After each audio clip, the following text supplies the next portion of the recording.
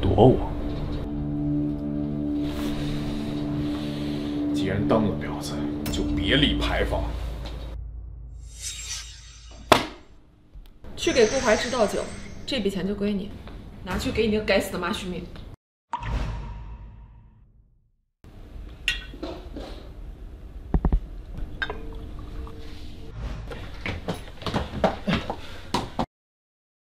滚！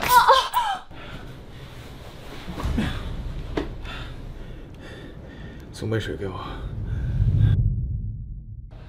磨蹭什么呢？快去给客人送水。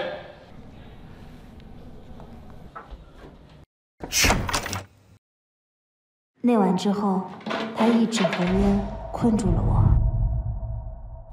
我是被陷害的。我们是签了合约的，你没有资格拒绝我。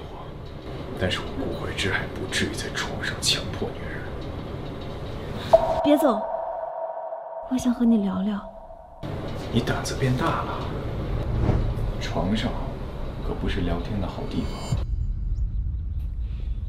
我想带你见见妈妈。什么？我妈妈。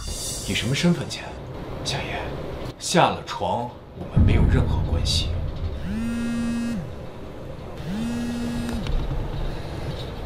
喂，顾少，关于婚事和具体的婚期，我们明天过去与您商议。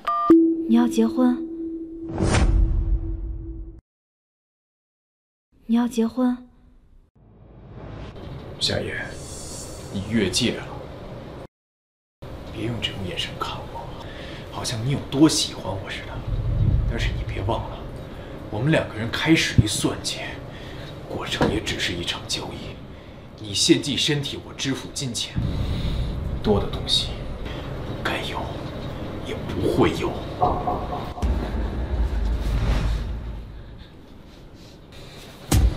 你知不知道，我最恨你是个哑巴。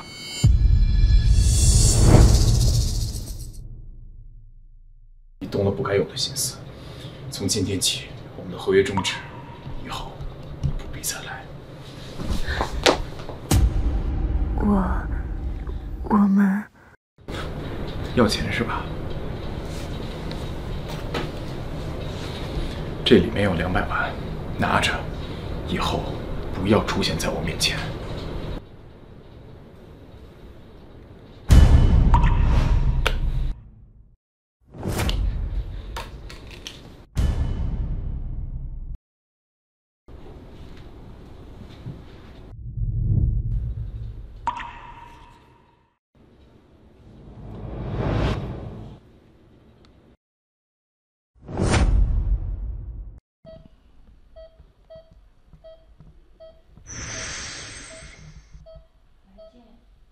妈，你一定要醒过来，妍妍只有你了。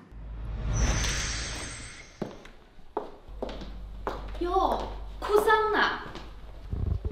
这女人不还没死吗？我妈跟你说话呢。还我！夏言，你个死贱人，居然敢瞒着我用夏家的钱给沈之许治病！明月，去找医生把医药费停了。我这就去。这是我自己的钱，跟夏家没有任何关系。只要你还姓夏，你赚的每一分钱都是我夏家的资产。求求你们，放过我妈妈。夏言，我可以给你一次机会，只要你答应代替我嫁给顾少，我就让沈之许继续治病。顾少，关于婚事和具体的婚期，我们明天过去与您商议。嫁给顾怀之。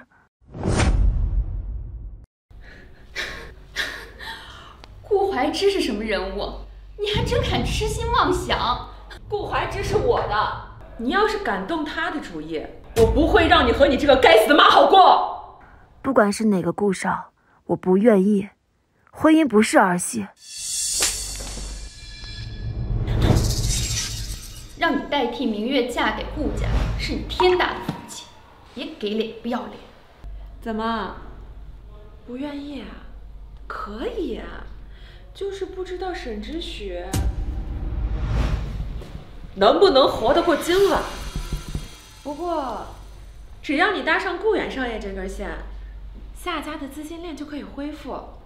到时候你可是大功臣呀，爸爸肯定不会放着沈之许不管的。怎么样，想清楚了吗？我答应你。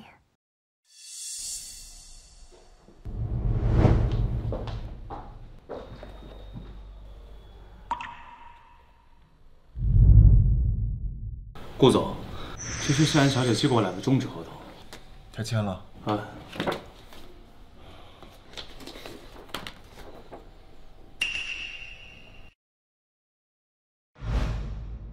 养不熟的女人，只要钱给够了，跑得比谁都快。顾总，如果您还想留她，陈旺，你今天话有点多了，对不起。顾少，与小少爷联姻的夏家带着女儿过来了。一个企图攀高枝的夏家，一个卖身求荣的女人。顾少，您不同意这门婚事吗？夏家见钱眼开不假，但顾源整天在外花天酒地，有损顾家形象。这门婚事来得正好，我高兴还来不及呢，又谈何反对？走吧，我这个做小叔的，怎么也得替我侄子把把关，去见见那位夏家来的小姐。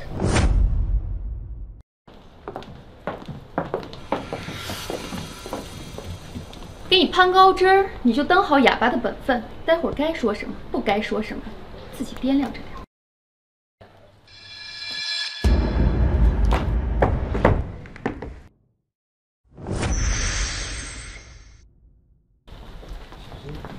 小心一点，你就是我那个未婚妻，长得还蛮漂亮的。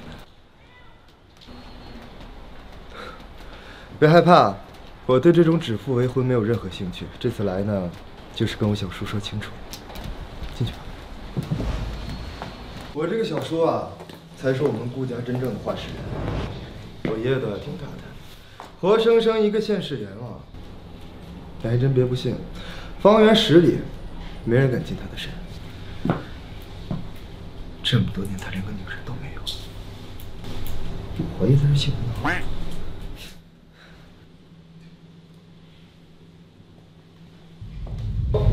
爷，人都到齐了吧？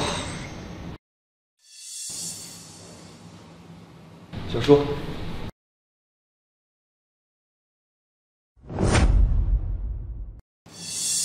小叔。顾少，这就是我女儿夏妍。哦，这就是要嫁给我侄子的女人。是。好，都先坐下来。夏夫人，如果我没记错的话，和我们夏家定下婚约的人，应该是夏月小姐吧？可你今天却换了个人，你这是什么意思？顾老爷，妍妍是我流落在外的小女儿，我一直想要弥补她。要是她能嫁给顾远少爷，也算她3生有幸了。流落在外的小女儿，那是应该好好弥补弥补。可这跟阿远的婚事有什么关系？我顾振国的孙子也是你夏家能拿来随意作为弥补女儿的东西吗？顾老爷，您误会了，不是这个意思。我们夏家能和顾家提亲，那是3生有幸啊！可你们夏家并不懂得珍惜。看来，这门婚事，我顾家是无福消受了。顾爷爷，来人呐，送客！幸好顾远和顾爷爷都反对这门婚事，不然……爷，阿远，这门婚事你一直不愿意，爷爷是知道的。既然他夏家不知好歹，爷爷打算给你找一门好的亲事。爷爷，我反悔了。我要娶她。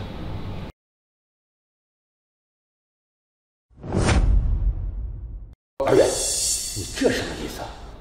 爷爷，与夏家女儿成婚呢，是奶奶的遗愿。这门婚事，我应了。阿远，你要想清楚，这可是一辈子的事儿，不能儿戏。爷爷，您放心吧，这毕竟是人生大事，我呢也不是随便做的决定。您也不要怪夏家人，这人呢是我让他们换的。什么？是你要夏家换的？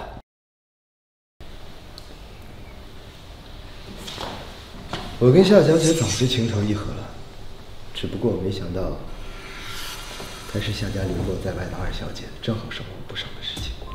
既然是你自己的选择，那我就不必在这枉做恶人了。选个良辰吉日，把婚事定了吧。我不同意。小叔，怀志，你和夏小姐不合适，你们俩的婚约退了吧。怀志，你和夏小姐认识啊？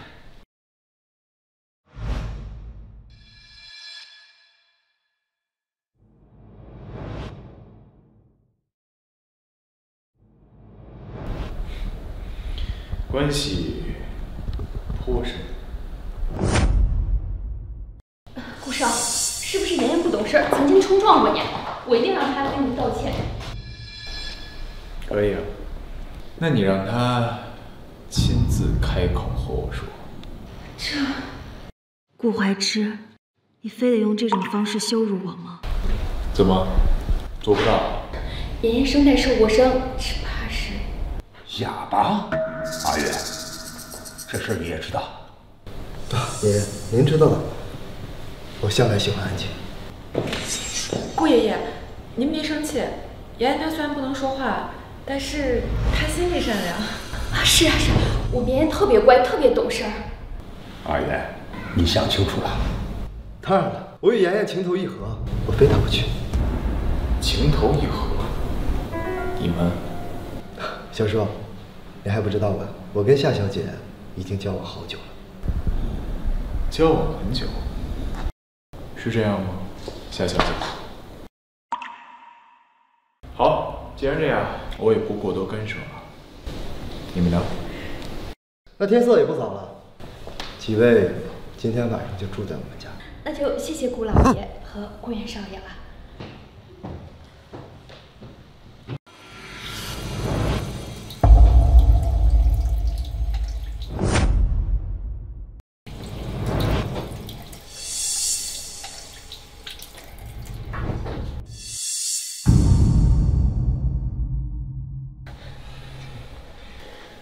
嫁人，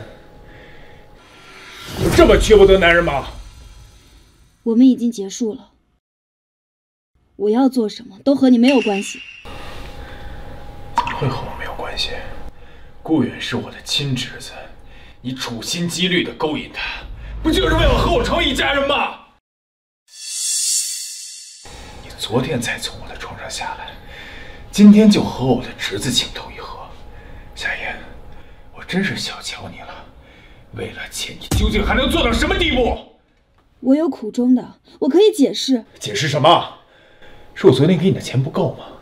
不是。你要多少钱，我都能给你。但你要是妄想从顾远那儿算计什么，我饶不了你。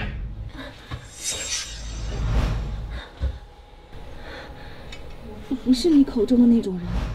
不是为钱，难道是为了顾远？你和他真的有什么？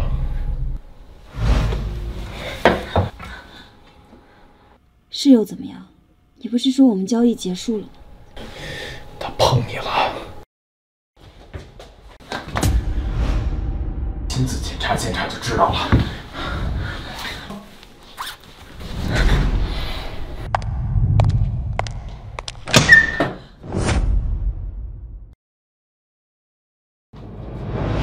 你有没有家教？进门之前不让敲门啊！对不起。滚！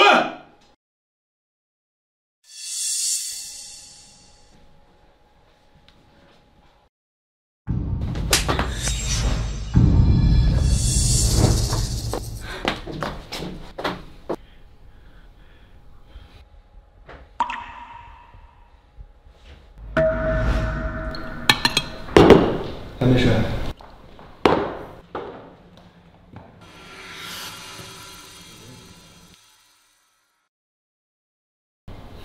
你不风景上我看得到收益。顾远少爷，你为什么改变主意了？如果我说我对妍妍一见钟情的话，算不算理由呢？你还是叫我夏言吧。其实不管妍妍也好，夏言也罢，你终究都是我未婚妻。一起喝一杯，怕我对你下毒。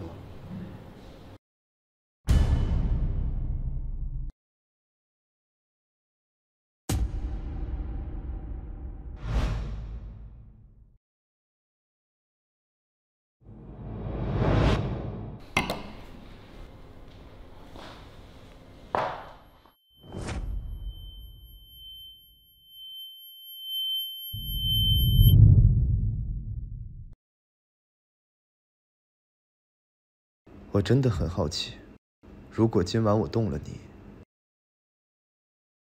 小叔会是什么反应呢？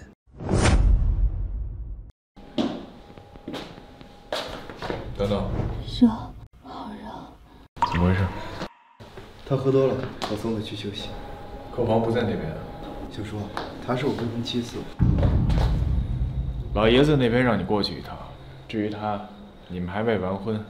一会儿我会让陈嫂安排他休息的。好。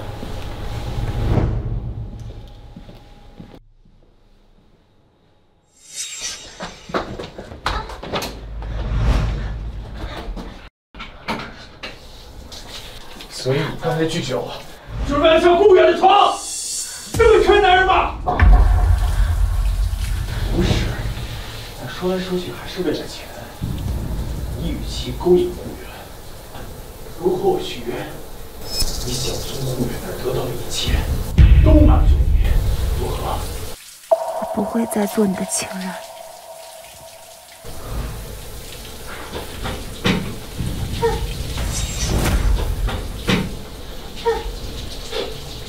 铁了心想当我侄媳妇了是吧？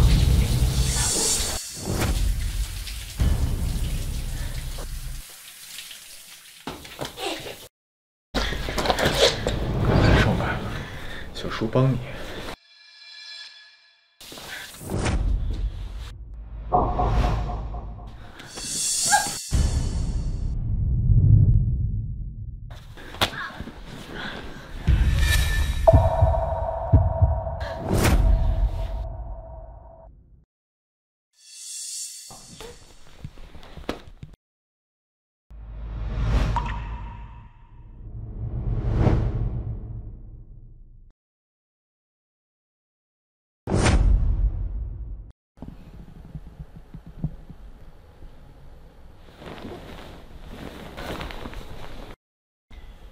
遮什么呀？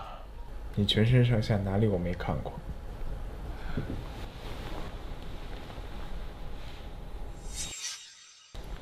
昨晚我说的话依然作数，和我续约，你所有想要的东西，我都可以给你。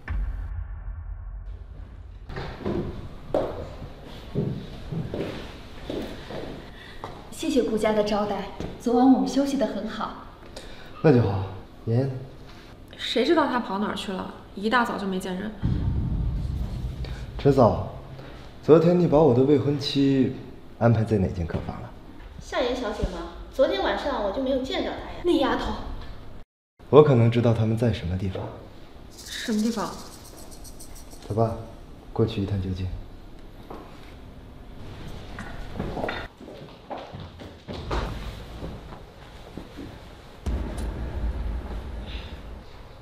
我不想再和你纠缠下去，我不续约。你别再挑战我的底线。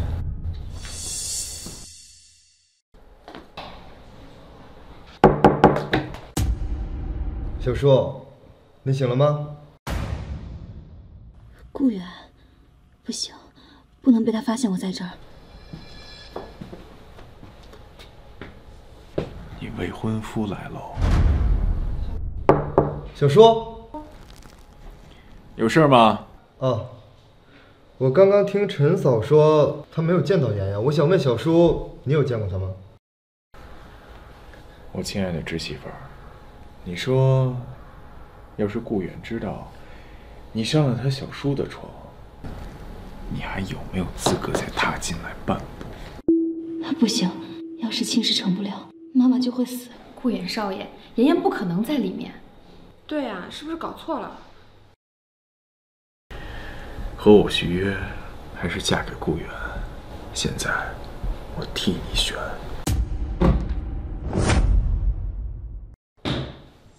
小叔，发生什么事了？让我们过去。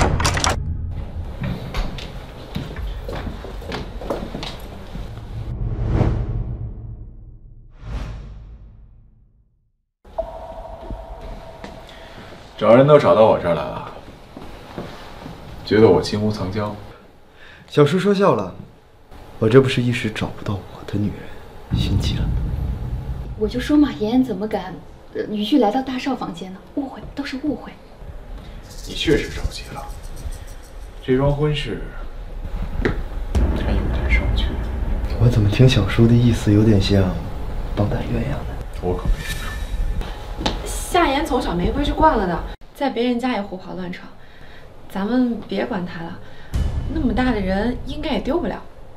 顾少爷，我们反正都进来了，我帮你整理床铺吧。我专门上过家政课的。我们明月呀，以后一定是贤妻良母。什么贤妻良母？我怎么觉得没规矩的另有他人啊？未经允许私自乱动私人物品，还是说明月小姐想要应聘顾家佣人一职？我这儿既然没有你们想要的东西，就都出去吧。那就不打扰小叔了。那个，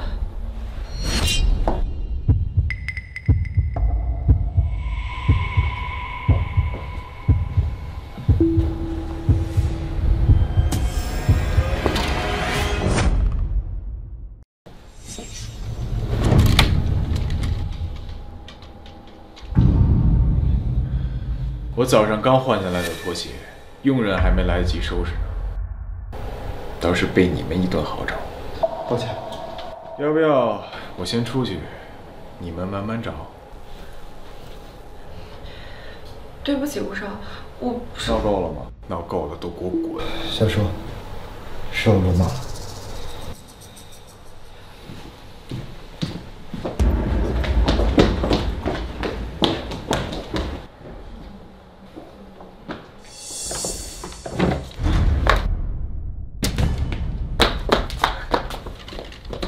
夏言，你还真是不怕死啊！好痛啊！幸好，再晚一步，我和顾怀之的关系就会曝光。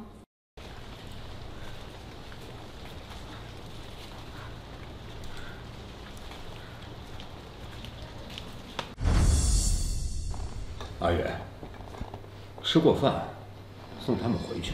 顾老爷，不用那么客气，以后都是一家人。八字还没一撇呢，你倒是着急。爷爷，我说了，我同意了。我老了，怀之啊，这事儿你做主。我看，要不问问夏言小姐本人的意见？哎呦，妍妍能嫁给顾远少爷，那是天大的福气，她怎么会拒绝呢？让他说。顾少问你话呢。小叔，你就不要为难妍妍了，这么多人，她害羞的。要是连自己的婚事都羞于启齿，那我看这门亲事也没有继续的必要了。怀之说的有道理。不是啊，顾少。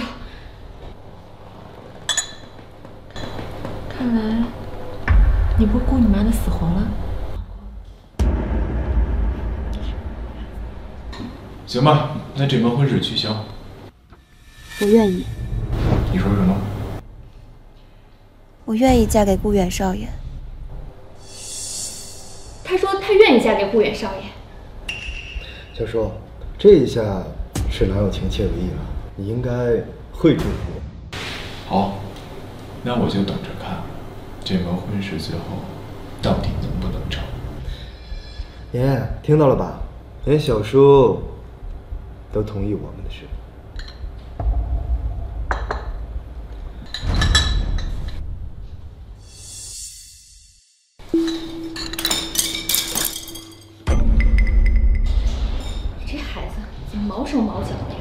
没事，我来讲。不用，我自己来。妍妍，咱们之间不用这么客气。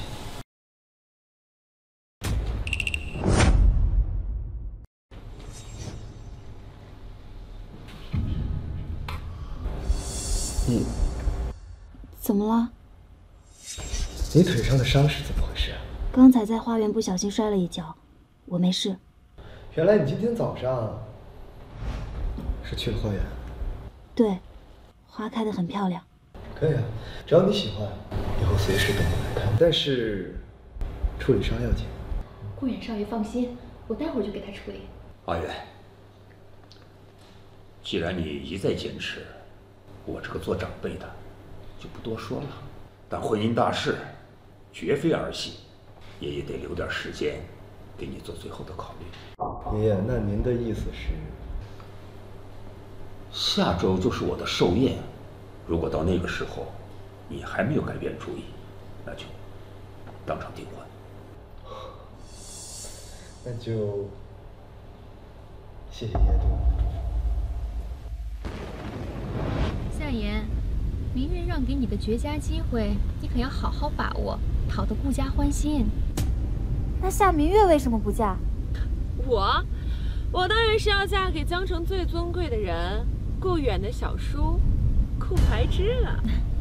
那是，只有顾少配得上我女儿。不过，顾怀之好像被一个人勾引上了。怎么回事？我那天在厕所看到他和一个贱人在那儿。不对，你那天穿的衣服为什么和那个贱人一模一样？婊子，你说话！明月呀，你是不是看错了？像顾少那种金尊玉贵的人物，能看得上他一个哑巴？也是，和他侄子结婚，顾怀之都不愿意，3番5次取消这桩婚事。说来也奇怪，顾少好像对这小贱人有很大意见。顾怀之那么尊贵的一个人，怎么可能会看得上这种上不了台面的东西？也就是顾远少爷才会被这种人鬼迷心窍。少说2句。夏言，从现在起到顾老爷子寿宴这段时间，你皮给我绷紧点儿。要是顾远少爷变卦了，贱命的妈就得给我下地狱！听见了没，哑巴？好了，这儿没你事儿了，下去吧。滚下车！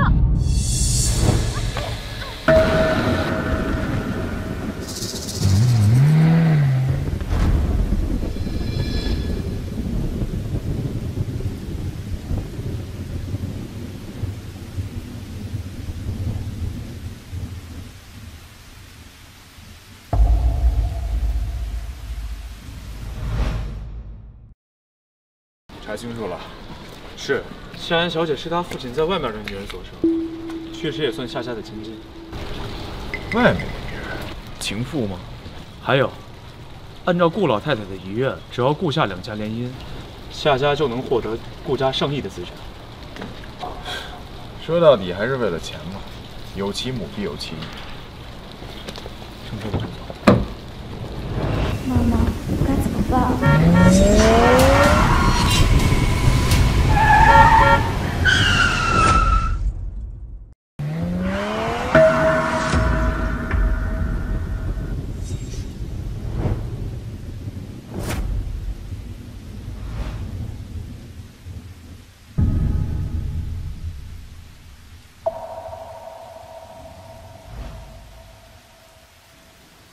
你怎么会在这儿？站在马路中间，你不要命了吗？我不知道。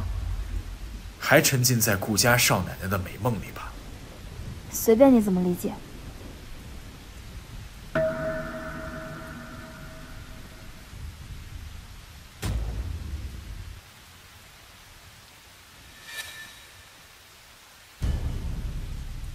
美梦，该醒了。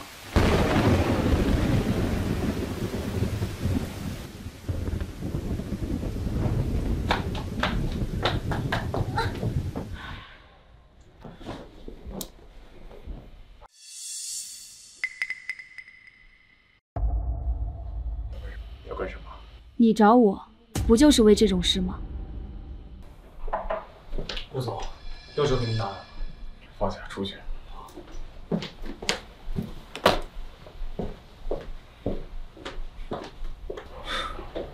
别急，我们还有一整晚的时间。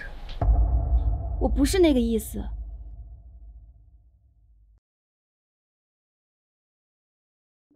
再赌，就按照你的意思办事儿。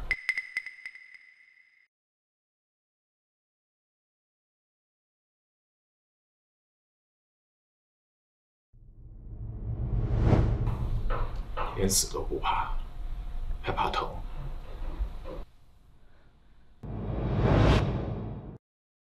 好了。打一巴掌给一颗枣，顾怀之，你到底是什么意思？很简单，续约，然后在我父亲的寿宴上拒绝顾源。夏言，从现在起到顾老爷子寿宴这段时间，你皮给我绷紧点儿。要是顾远少爷变卦了，你贱命的妈就得给我下地狱！回答我。我说不呢。夏言，别不知好歹！续约，我还是你顾怀之见不得光的情人，而只要答应顾远，我就是名正言顺的顾家少奶奶。我为什么要拒绝？最好认清自己的身份，顾家没资格见。娶我的人不是你，是顾远。你和夏家不就想要钱吗？我给你钱，我给你很多很多钱。这些顾远都可以给我。就这么想当我侄媳妇吗？普通成本，哪有侄媳妇好玩？够刺激，我陪你玩。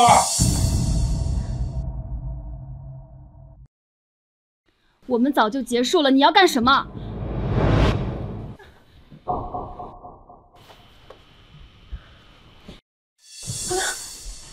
干你！混蛋！省点力气，这夜晚还长着呢。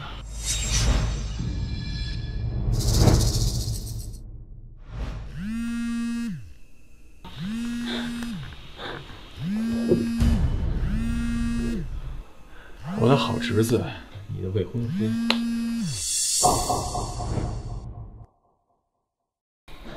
你口不能言，他给你打电话干什么？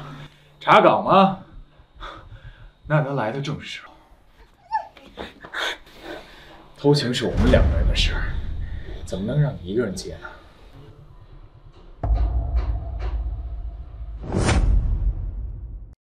妍妍，我是顾远，是不是打扰到你休息了？抱歉啊，但我想明天约你一起吃晚餐，算是我们初次约会吧。如果你不同意的话，就敲击手机3下。我不同。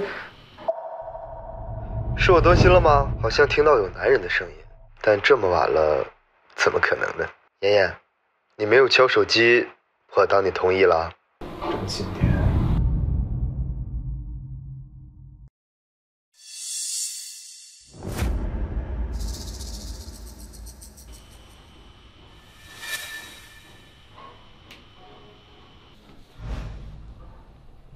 那就这么说定喽，明天见。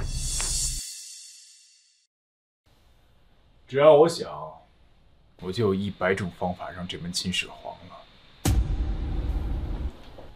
所以，别无选择。等会儿让陈旺拿新的协议给你。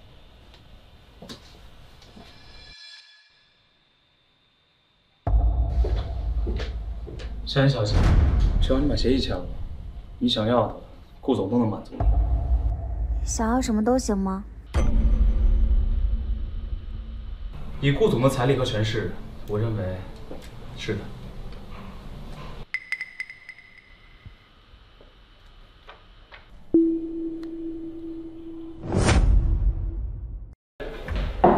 顾总，协议他签了。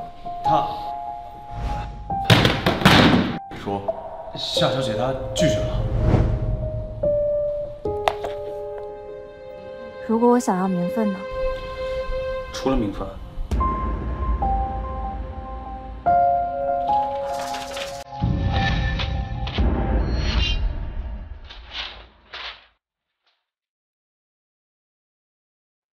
告诉顾怀之，他不是无所不能的，而我也不是他泄欲的工具。夏小姐，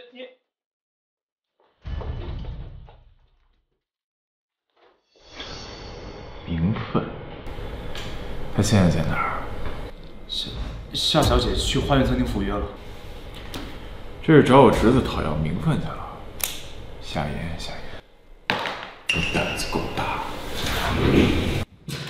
走，去哪儿？花园餐厅。好。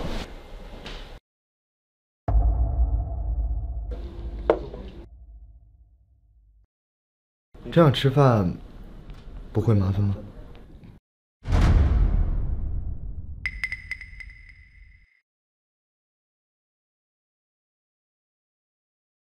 我头发没关系的，我们快吃吧。等等啊，我给你变个魔术。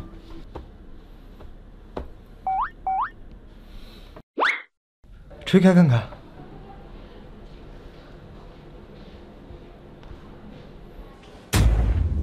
当。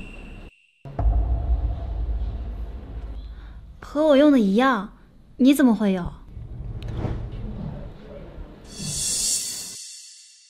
我替你绑吧。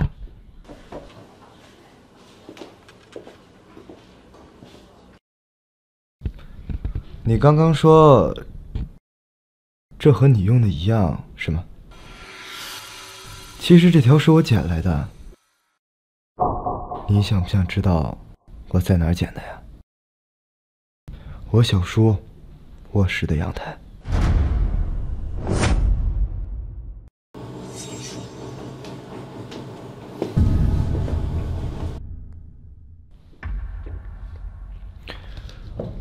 我之前跟你说过吧，我小叔这个人清心寡欲，从来没听过他身边有任何的女伴。他的房间里怎么会有女人的发圈呢？你想说什么？我就直接问了吧，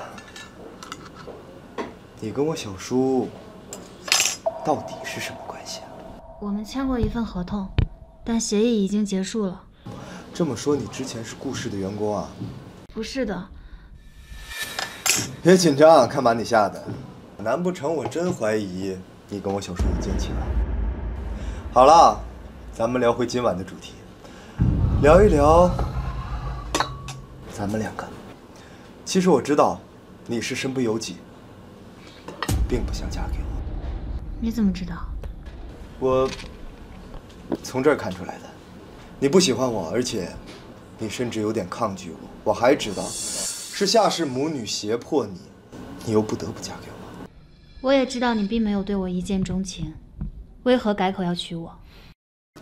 我父母死得早，我小叔这个人呢又不近女色。我作为一个花花公子，自觉地为家族延续做些贡献。那你可以找更优秀的女人。我还真就喜欢你。好了，我说认真的，咱们两个在一块是各取所需，感情嘛，慢慢培养。好，我们试试。那就提前庆祝咱们订婚成功。我要是没记错的话，寿宴是下周的事儿。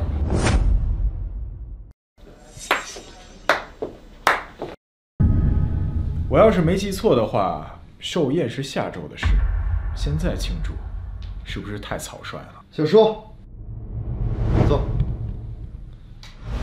你也坐。小叔，我觉得吧，这两个人要是心意相通，早点晚点没有什么关系的。妍妍，你说呢？所以呀，小叔，为了你侄子我的幸福，你一定会帮我的，对吧？这得看夏言小姐的表现了。小叔，你这话是什么意思？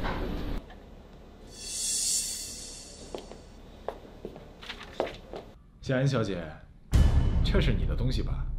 我说了，我不会签。你要逼妍妍签什么？续约罢了。小叔，哪怕是在人才市场，也讲究个你情我愿。他不想继续待在顾氏，你也不好强迫他。他和你说这是用工合同吗？顾怀之，请你离开。你签了，我就走。小叔，那我得替我未婚妻把把关了。这你这个周扒皮坑我未婚妻怎么办？来，不用。他可是你的未婚夫，他这么担心你，当然要亲自给他过目。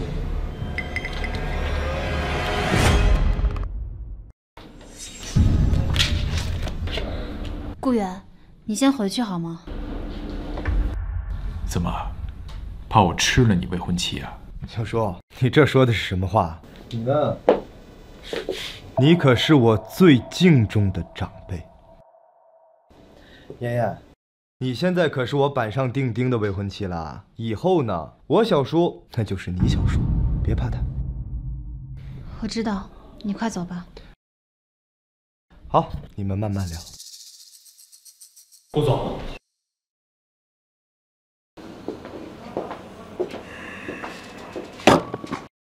板上钉钉，你许给顾远什么了？我答应顾远了。你怎么敢？顾怀之，求你放过我吧。夏言，你可真贱！为了嫁给他。 竟然自甘堕落到这一步！是，我会嫁给他，而你是他的小叔，我们不该再有任何牵扯。你休想！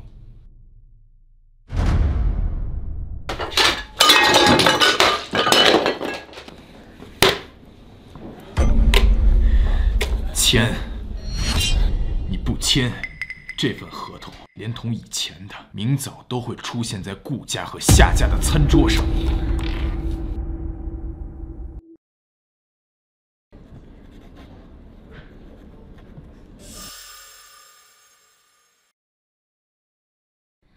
我们这样做是不对的。只要我顾怀之想做的，什么叔侄辈分、纲常伦理，全是放屁。 永远只能是我的。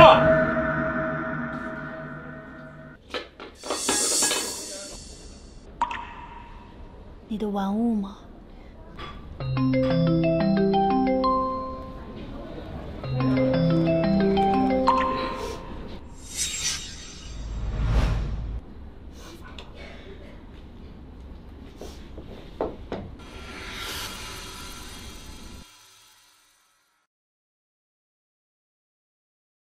爷爷，我回国了。爷爷，我回国了，好久不见，我都快想死你了。我知道你也想我啊。对了，明晚是我的归国宴，我已经叫人把请帖送到你们家了，你可一定要来哦。那我们不说了，我们待会儿见。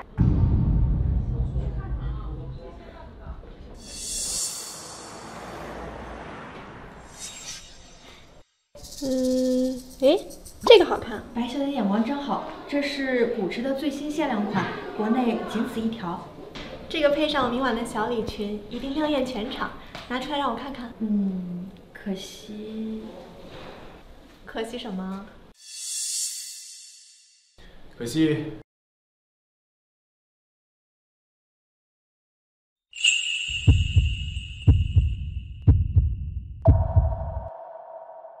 可惜，这条项链被我预定了。追小姐，请让让。帮我包起来。等等，你出多少钱？我出双倍。我不卖。那10倍价格呢？我们家可不差钱。追小姐，你走错地方了，这里可不是价高者可得的拍卖行。你不觉得我戴上它很合适吗？我认识一个人比你更合适。谁呀？你爱人？这和你没关系。脸这么臭，看来不是。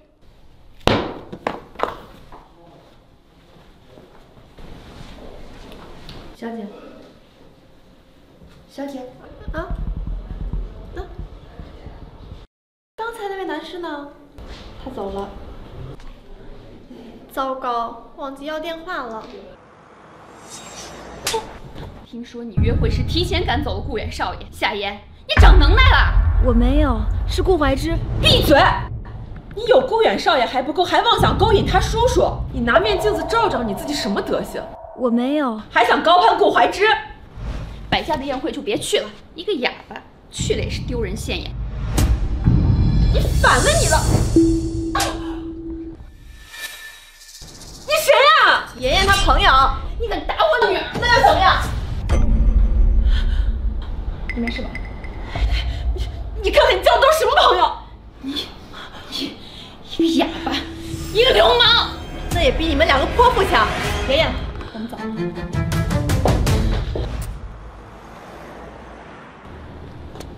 妍妍，不好意思，我刚才去买首饰来晚了。我没关系，你买到满意的首饰了吗？别提了，好不容易看上一条，被人抢走了。还有我们堂堂白大千金买不到的东西啊！你还别说，我出10倍的价格，他都没让给我。我看了一下，那条项链要8000多万呢。那是个什么样的人呀？是我的心上人。怎么成你心上人了？你是不知道他有多帅，还多金，简直就是一个完美的男人。他买女士项链，说不定他有女朋友。哎呀，不可能！再说了，凭借我的美貌，什么样的男人我抢不过来呀？是，白大千金最有魅力了，祝你成功。哎呀，可惜我忘要他电话了。不说我了，你呢？我？什么？就是你之前微信上跟我说在一起2年的那个心上人呀。没有在一起，我配不上他。胡说，是他配不上你。你老实交代，他是不是始乱终弃？不是，我很难解释。就不要替他辩解了，妍妍。天涯何处无芳草，明晚呀，务必来我的宴会，1楼的名流公子都在等着你呢。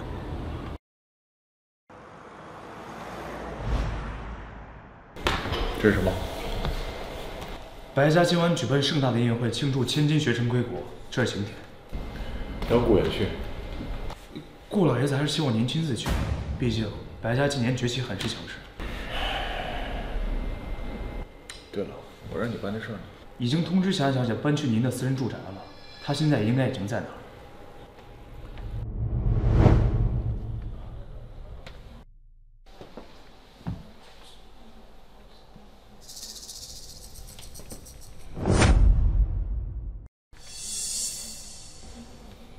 好看吗？为什么让我搬来你这儿？为什么要送我礼物？你不喜欢？我们这样算什么？夏言，今天是我们新协议生效第1天，你别惹我生气。我是什么？你圈养的金丝雀吗？那不是正合你意吗？2年前你斗胆包天爬床，现在又得寸进尺要嫁给顾远，不都是为了钱吗？是，我将来要嫁的是你侄子。你这个小叔在做什么呢？做能让我高兴的事儿。你不是喜欢钱吗？都说千金博得美人笑，这颗项链花了我8位数。夏言，你就不能笑一个吗？乖一点，做好一个情人的本分。我去赴宴，没有我的允许，你不得擅自离开。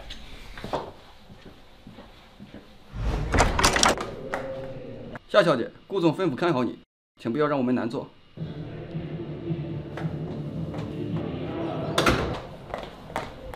我答应了小梦的，不能失约。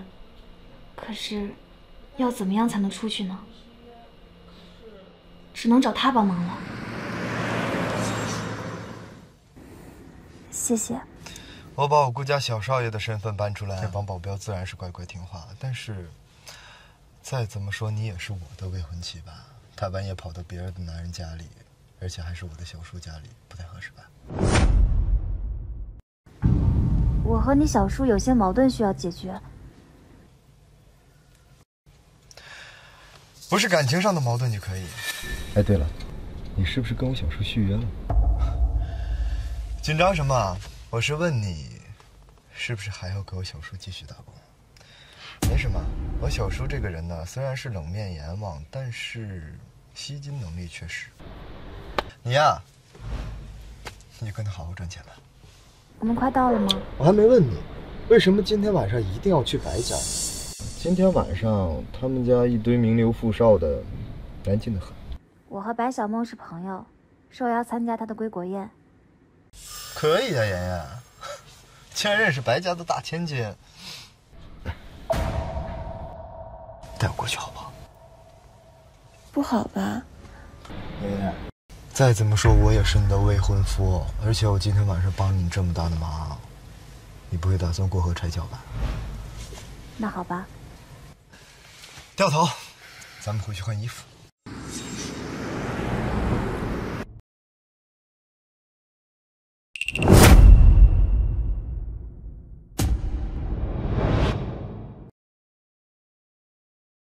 真美啊！太暴露了，我不习惯。要自信一点，我们进去。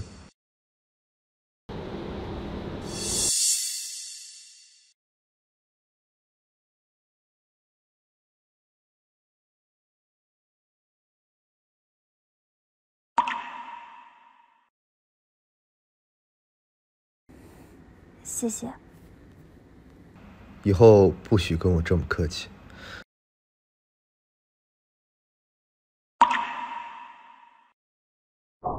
看起来蛮贵的，你买的？别人送的。不会是小叔吧？我开玩笑的，走吧。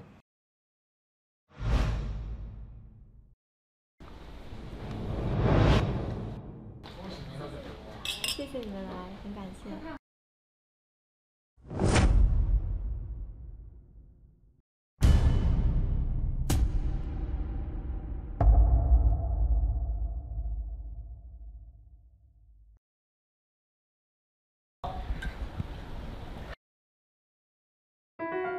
快看，好漂亮啊！是哪家小姐呀？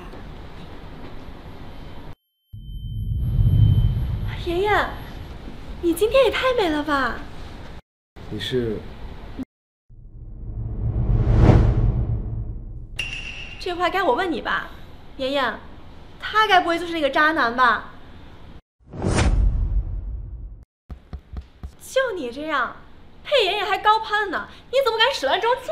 如愿，你让我说完，不要袒护这个渣男。我想你应该是误会了。不是他。饿死了。我叫顾远，顾家的长孙，也是妍妍的未婚夫。不好意思啊，刚才。你就是妍妍的朋友白家的千金白小梦。是，刚才呀都是误会。没关系，不过我听你的意思是妍妍有一个渣男前任。什么前任？那只是包养的关系，是我的一厢情愿。是谁这么不知好歹？我现在就找人收拾他。没有，是小梦误会了。不管以后怎么样，我都会对你好的。好。对了，我怎么记得宾客的名单上顾家来的是另外一位呀？哦，我今天是作为妍妍的男伴来的。哦，原来如此。不知道那位什么时候来呢？妍妍，我们先去拿点喝的吧。白小姐，你们先聊，我去拿。可以啊，妍妍，这么快就有新欢了？说来话长，那就不说了。我觉得这个顾源小少爷挺好的呀，又多金，对你还体贴，比之前伤你心的那个渣男好100倍。我当是谁呢？原来是我那个哑巴妹妹和她的混混朋友。你们怎么在这儿？谁让你们进来的？当然是被请进来的了。看到没？这是今晚宴会的主角白大千金亲手写的请帖。怎么会在你们那儿？白家千金请的我们，请帖当然在我这儿了。再说了，你一个混混是怎么偷跑进来的？你们的请帖是朋友给我的，你们欺负我可以，但不能欺负我朋友。哑巴了还撒谎？请帖是你的。正常人怎么会和你一个残疾人做朋友？更何况还是身家过亿的白家千金。什么残疾人？你说话给我放干净点儿！你个偷混进来的，你还敢打人？夏言，我看你是和他串通好，故意来整我们的吧？我没有，而且是你们失礼在先。不想被我打，现在就都给我滚出去！我们是被请来的，该滚的是你们！大家快来看呐，这有2个偷溜进来混吃混喝的人！好大的口气啊！你们知道我是谁吗？一个和哑巴狼狈为伍的混混罢了。你居然敢泼我你！怎么？你要再来一杯吗？爷爷，你让我教训他。怎么想道歉？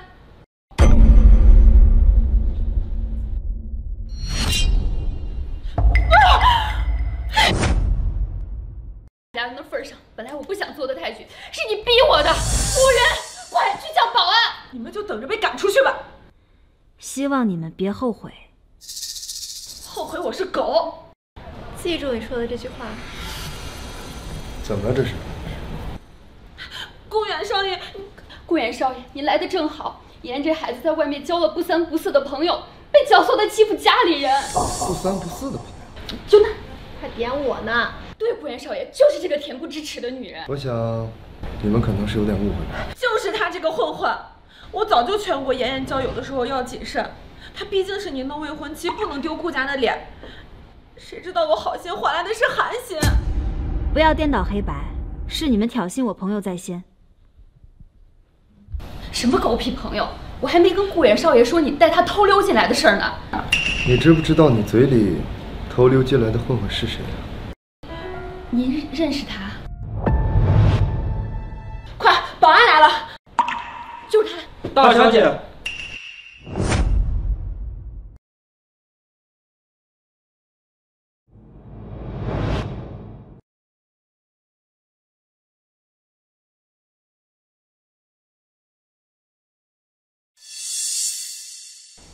你们是不是认错人了？白家唯一的大小姐，我们怎么会认错？你什么人，敢跟大小姐大呼小叫？这真的是白小梦？是啊，太久没回国，一回来就碰到2个眼瞎的。和白家大小姐是朋友，你怎么不早说？他是我朋友，和他什么身份无关。我的朋友就算是市井小民，你们也不能随意欺辱。你妍妍说的对，保安来了，你倒是让他们赶我出去啊！小梦小姐，是我们有眼不识泰山，对不起。我们和妍妍是一家人，大家都是朋友嘛。现在知道妍妍是家人了，刚才一口一个哑巴叫谁呢？我哦，对了，是不是得学几声狗吠听听？什么？谁刚才说后悔是小狗？大家伙儿的刚才应该都听到了吧？小梦小姐，这种场合不太好吧？这是我的宴会，我说好那就是好。顾远少爷，女人的事我不掺和。快一点，不然我叫保安把你们都赶出去。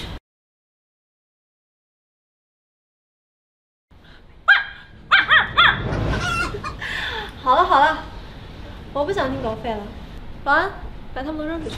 我按你说的做了。我说学狗叫就不把你们赶出去，但是可以扔出去。你愣着干嘛？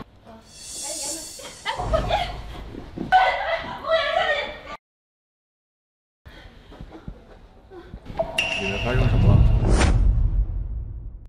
顾少啊，妍妍联合外人欺负明月，明月不过是想让他低调点，别用顾远少爷未婚妻的名头作威作福，没想到他。夏言在里面。对呀，我不知道伤到哪儿了，可疼了，您能帮我检查检查吗？夏言，是我对你太好了吗？你竟敢次次忤逆我！顾大少，受伤了就去医院，我又不是医生。哎，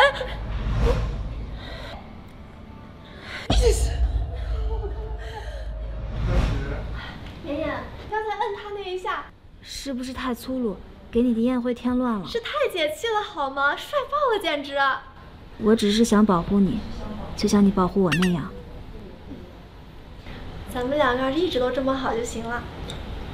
那我可就要吃醋了。我还吃你醋呢，强揍我们妍妍，一会儿要发烧，不准欺负我们妍妍。我尽量。什么叫尽量？也是必须。看到妍妍有好的归宿，我就放心了。哎，真羡慕你们成双成对的，我还不知道什么时候才能再遇到我的意中人呢。白小姐有心仪的对象吗？有啊，他。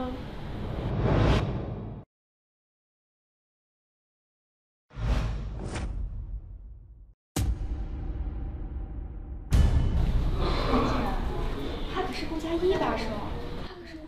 哎，顾家那位来了，叫什么来着？顾怀之。小叔。意中人。你们在干什么呢？小叔，怎么才来？所以我的意中人就是顾怀之，中大奖了。原来你喜欢的是我小叔啊。对啊，一见钟情。你们在说什么乱七八糟的？你不该出现在这儿。小叔，未免也太霸道了吧？妍妍呢，只是给你打工，又不是卖给你。你怎么知道她不是卖给我了？顾先生还真是幽默呢。我好像更喜欢你了。你是什么情况？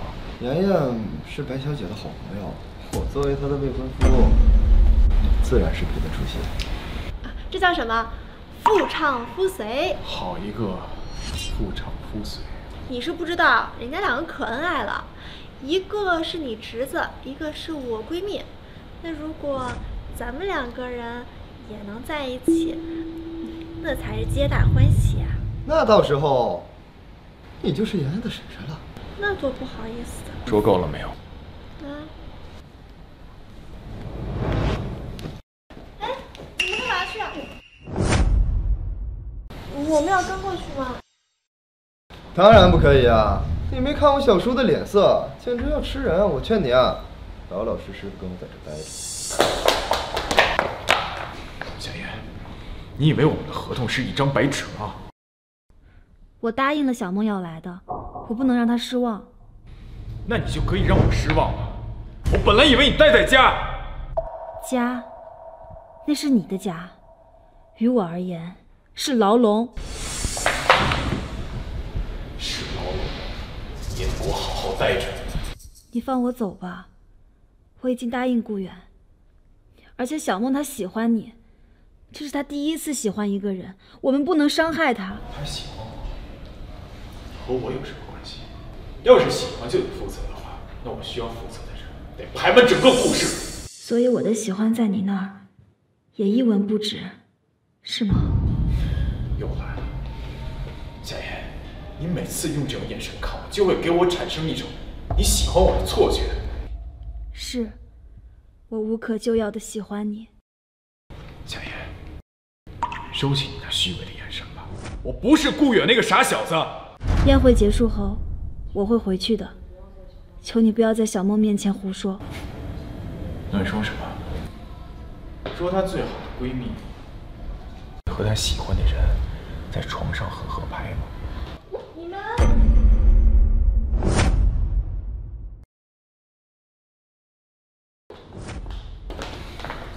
顾先生，我觉得你可能不太了解，爷爷他这嗓子出了问题，不能说话，但他耳朵可好着呢，你不用凑那么近，他也可以听得到。什么？我想说，你不要怪爷爷刚才推你，他不是故意的，他对不熟的人呢，一般亲密接触都会比较抗拒的。不熟。这里风大，我们进去聊吧。好呀，我就是来叫你们进去的。哎，顾先生。干什么？顾先生，以后你有什么想跟妍妍说的，可以叫上我。她说话不方便，我可以做你们沟通的桥梁。恐怕我们聊的，夏妍并不想让你知道。什么意思呀？跟你没关系。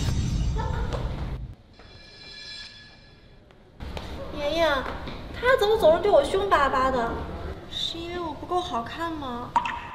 你的一切都很好。妍妍，你现在也算得上他的侄媳妇了，近水楼台，你可一定要帮我拿下他呀！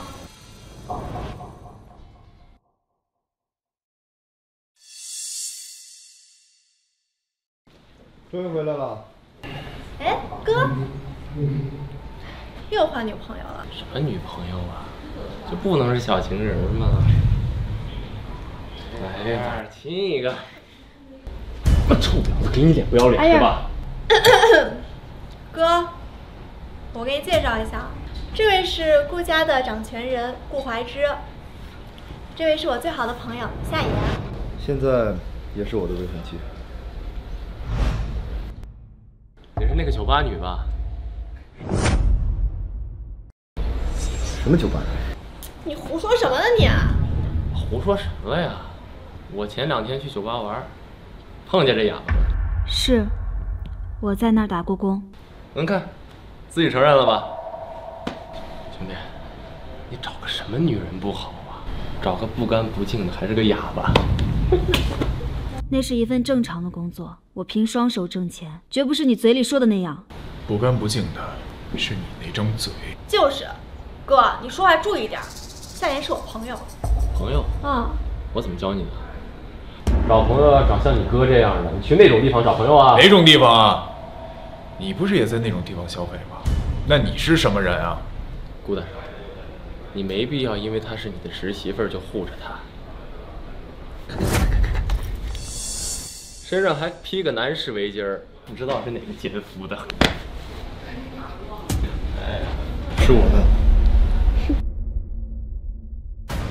兄弟，我不知道。这再说了，暖气开这么足，身上还披个男士围巾儿，身上有什么见不得人的痕迹吧？顾远，把你的围巾从他身上拿下来。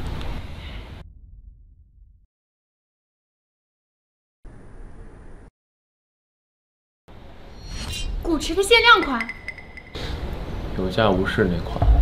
妍妍，这是你买的吗？怎么可能？价值8个数的项链。嫖客赏的吧？你闭嘴！那是别人送的。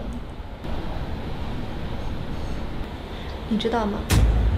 这就是我之前看中却没买到的项链，因为它被顾怀之订了。白小姐，有没有可能是妍妍的朋友恰好买了一条一样的项链？全国仅此一条，我不可能认错，所以你跟他，你们两个什么关系？你听我解释。叔叔和侄子共享一个女人。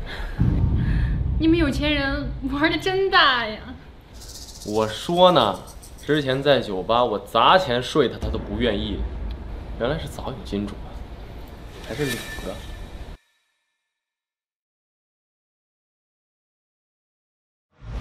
是，这条项链是我给他买的。你们夏言现在也算是半个顾家人，出来参加晚宴，他的行头总不能太辣顾家人的脸吧？可是我这个侄子呢，真是太粗心大意了。他没有想到的事情，我这个做家长的替他想了。怎么，有什么不合适吗？所以这条项链是你替顾远给妍妍准备的？对，是我之前太过疏忽了，对不起啊，妍妍，我向你道歉。吓死我了，我还以为你们两个有什么呢。对不起啊，妍妍，刚才是我错怪你了。哥，你也给妍妍道歉。凭什么呀？你们顾家可别被他楚楚可怜的外表给骗了。哥，一句话不说，8000万项链骗到脖子上了，那就是一个贪心的妓女，我是只鸡，是一只想攀上高枝变凤凰的野鸡。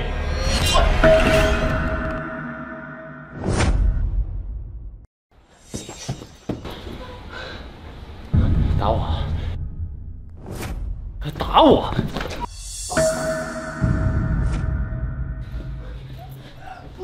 喂，了！怎么回事？顾家不是要和白家联手扩大商业版图吗？怎么打起来了呀？我和他打架，8成是为了女人，就是不知道那个女人是谁。你疯了！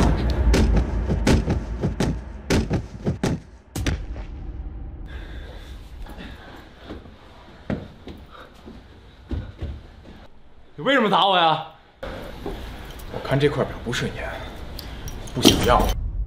白家的资源你不要了是吧？我什么时候要过资源？从来都是外面的合作主动找上门来。倒是你们白家，失去故事之后，你们后面怎么办？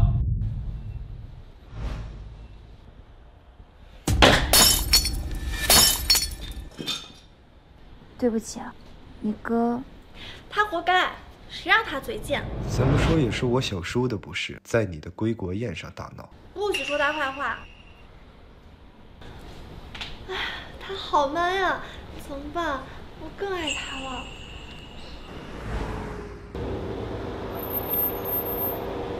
等一下，你干嘛去？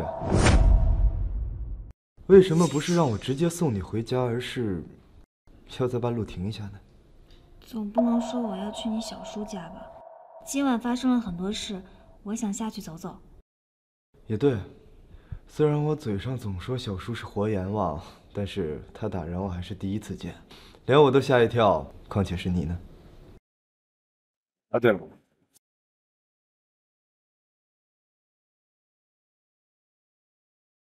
这是什么？连自己生日都忘了，生日快乐！谢谢你啊！自从妈妈出事后，第一次有人记得我生日，给我送礼物。生日礼物，这个该不会也是？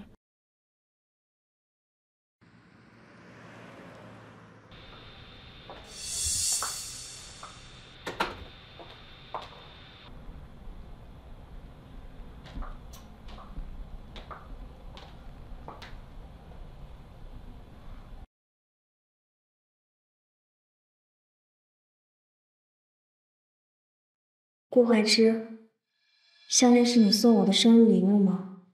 就算不是，我也想在生日这天任性一回，不管不顾，当做是你特意给我准备的。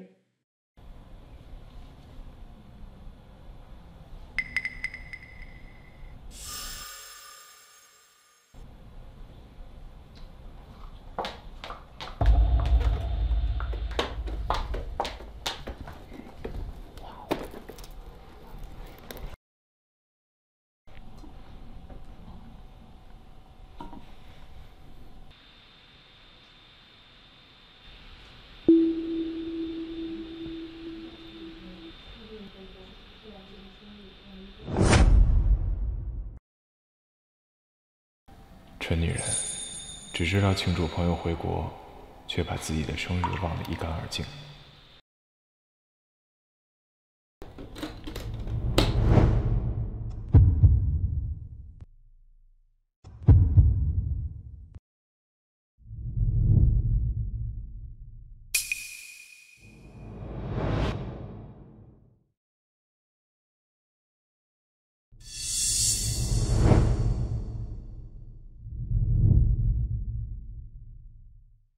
这件好看吗？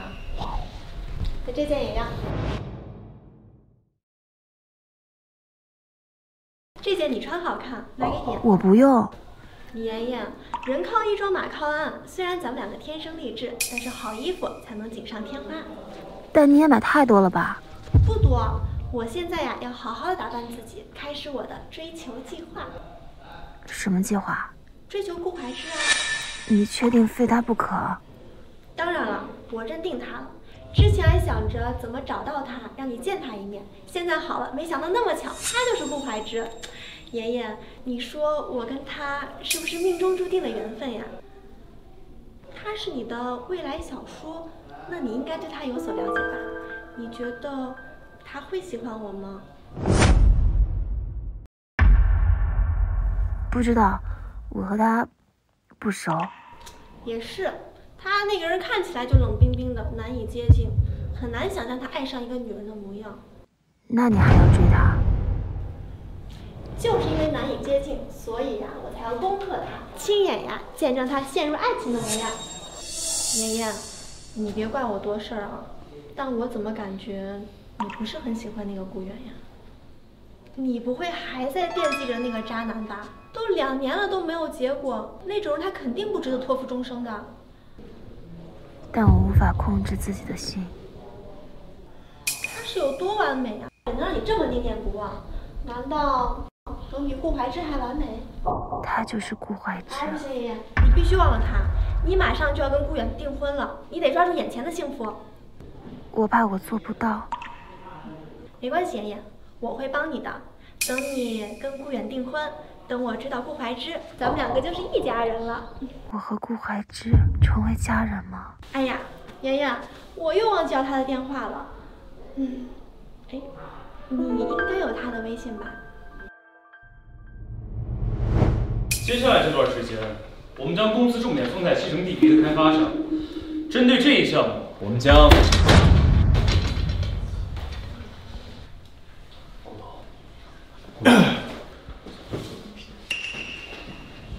您继续。顾总，去哪儿啊？塞纳花坊，就是那个著名的情侣打卡圣地。什么？你再说一次，那是什么地方？情侣打卡。掉头，先去商场。好的，顾总。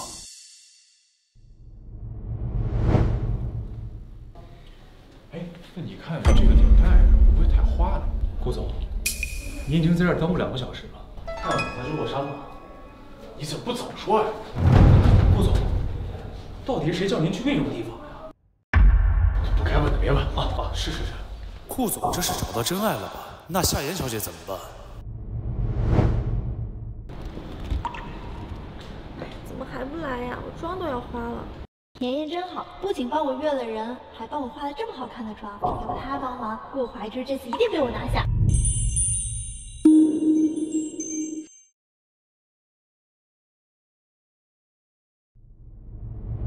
夏言，你为什么约我？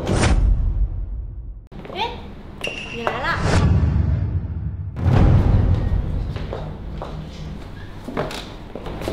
怎么是你啊？是我拿妍妍的手机给你发的消息啊。他知道吗？是他主动给我的，我们2个关系可好了。够了！你不留下来陪我看日落吗？我不做这种浪费时间的事情。什么叫浪费时间呀？你难道看不出来我在追你吗？什么？我喜欢你啊！我从第一次见你的时候，我就喜欢你了。说完了吗？你就这点反应？我对你的喜欢不感兴趣。你是不是有喜欢的女人了？喜欢的女人？我不信你像他们说的那样没有心。你这么干脆的拒绝我，心里肯定装着一个女人。没有。你就是一个胆小鬼。你说什么？我说你是一个不敢承认喜欢人的胆小鬼。被你爱的那个女人一定很可怜，你不敢爱，也不敢接受别人对你的爱。白小姐，你是不是太天真了？婚姻对于我们这种人来说，就是赌桌上的筹码，爱情更是无稽之谈。不要给我扯这些，你都走到万人之上的高度了，还怕爱情成为你的软肋？还是说，就连你自己都不相信你自己？你跟妍妍正好相反，一个想太多，一个又什么都不敢想。夏言，你深爱一个渣男2年多了。渣男？唉，说漏嘴了我。2年。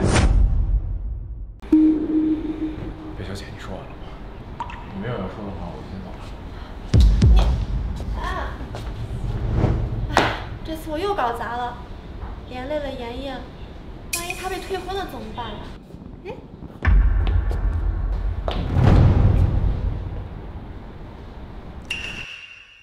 神呐，原谅我吧，我实在好奇那个女人是谁，竟能让顾怀之拒绝我。这个号码联系频率很高呀，应该就是他吧。不知道小梦告白成功没有？小梦那么优秀，顾怀之会接受她的吧？我真是最差劲的朋友，我既替他开心，又感到失落。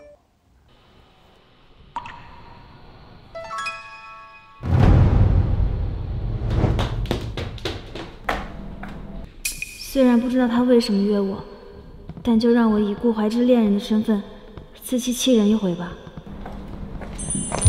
来了，顾怀之的秘密情人。是你？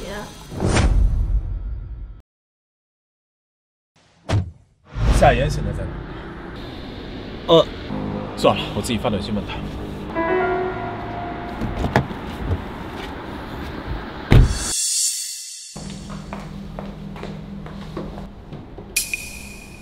是你？别看了，这里只有我。这是怎么回事啊？传说在这里携手看日落的情侣能相伴到老。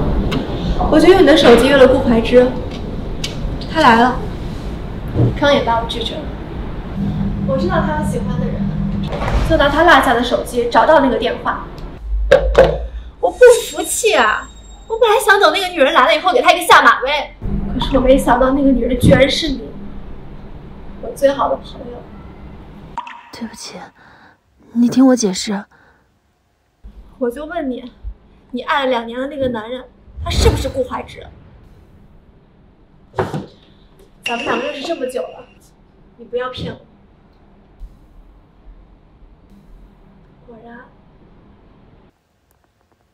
对不起，我不是故意隐瞒你，也从未想过伤害你。小梦，你骂我、打我吧，是我恬不知耻，是我鬼迷了心窍，你让我做什么弥补都可以。做什么都行吗？做什么都行吗？那你可不可以勇敢一点？勇敢的追求顾怀之啊！什么恬不知耻、鬼迷心窍，都让他见鬼去吧！你可以去爱任何你想爱的人。妍妍，这2年让你一个人受苦了，我什么都不知道，还净给你添乱。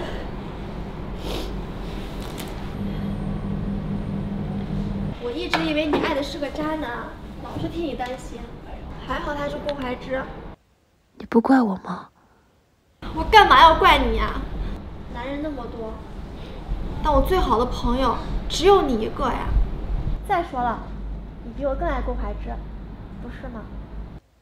不行，我要和他侄子订婚了。那就不订婚了。哦，我知道了，是不是夏明月他母女又要挟你了？你不要害怕，我会替你看着他们的。谢谢你，小梦。我没有资格爱他，我是个哑巴，而且……你不要说这种丧气的话。我刚才看出来了，顾怀之，他还是很在意你的。妍妍，你一定要勇敢。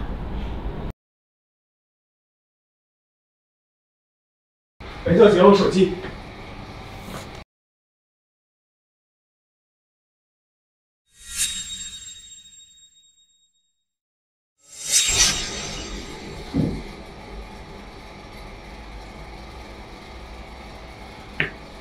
夏野，是不是我平时对你太好了？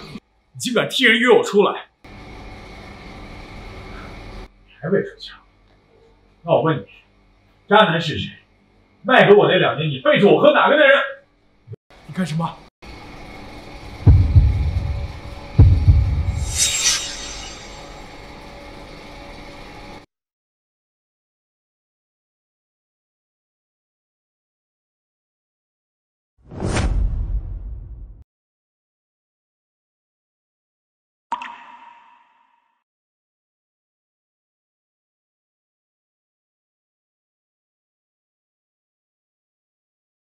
顾怀之，那天你为什么要对白浩宇动手？你说呢？是因为我吗？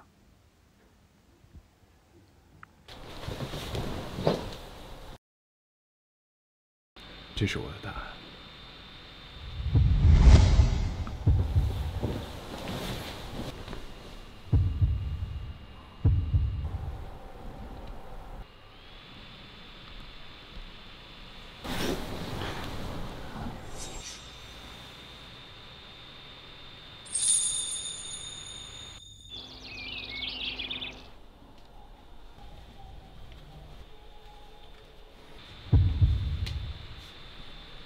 晚上等我回家吃饭。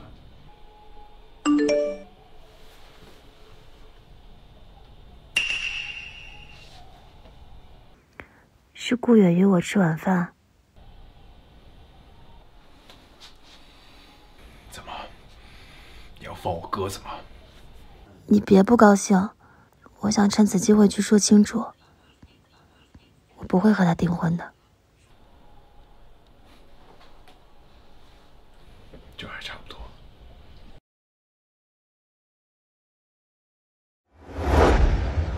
记得这里吗？咱们第一次约会的地方。顾远，我今天来是想和你说一件事。该不会是想跟我解除婚约吧？你怎么知道？我还知道，你跟我小叔不只是普通老板和员工的关系，你们两个早就搞到一起了。我早就跟你说过，你的眼睛不会骗人，我看得出来，你对我的抗拒和对他顾怀之的痴恋。那你之前……我装傻很在行的，我其实还挺想跟你订婚的。为什么？你明明知道我爱的是顾怀之。你知道我父母是怎么死的？10年前，他们举办私人派对，我父亲的弟弟，对，也就是我的小叔顾怀之，偷偷跟着去了。结果你猜怎么样？私人派对还没有开始，别墅就莫名其妙的失火了。结果呢？只有他顾怀之一个人活着出来。你怀疑你父母的死和顾怀之有关？大家都是正传的，毕竟我父亲真的死了，不是吗？爷爷退了之后，故事就只有我小叔一个人说了算。怎么会？这其中肯定有误会。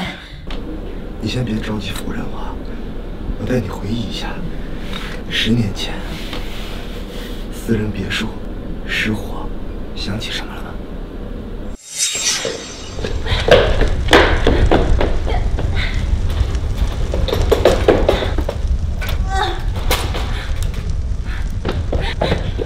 哎，你醒一醒啊！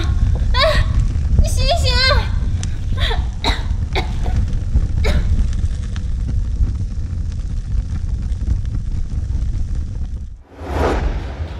夏小姐，你吸入大量烟尘，声带损毁，恐怕今后再无法出声。还有，事发时你母亲作为帮厨，在厨房里，命虽然保住了，但救治延误，什么时候醒很难说。失去声带救回来的人就是我的小叔顾怀之。那场事故不仅夺去了你的生命，还让你的母亲在床上躺到现在。什么时候醒来，能不能醒来，都是未知数。顾怀之就是那场事故的幕后黑手，而你夏言，你救了一个恶魔呀！更可笑的是，你却爱上了这个恶魔。别灰心啊，谁没爱过人渣？重要的是要迷途知返。你想说什么？你跟我继续合作。我凭什么相信你？夏言，你到现在为止所有的苦难的根源都是我的小叔顾怀之。我不相信你不想复仇，而我呢，我也替我可怜的父母等这一天很久了。你要我做什么？很简单，在明天的寿宴上答应跟我订婚。夏言，不要再做自我感动的美人鱼了。失去声音跟家人换来的是虚无的泡沫。想想你生死未卜的母亲，应该做什么，你比我更清楚。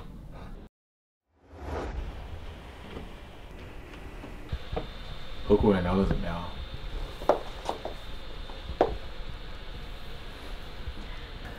怎么了？我想问你一件事。你说。顾远他……算了，没什么。你是怕顾远不同意？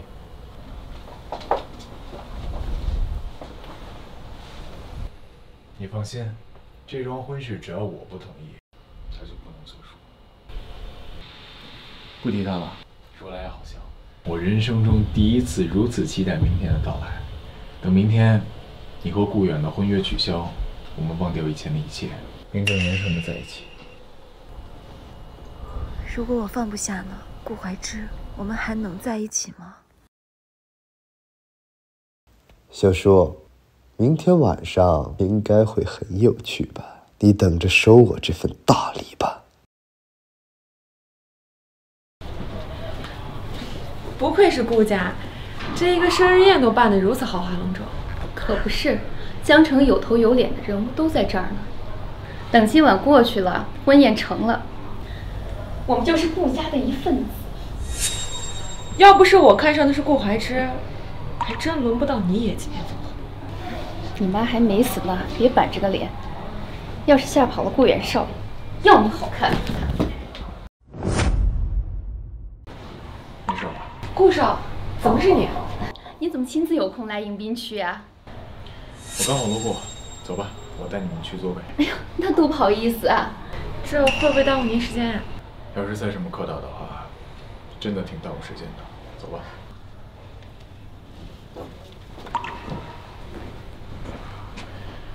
我根本就不是，我想见你了。夏言，你磨蹭什么呢？别耽误顾少时间。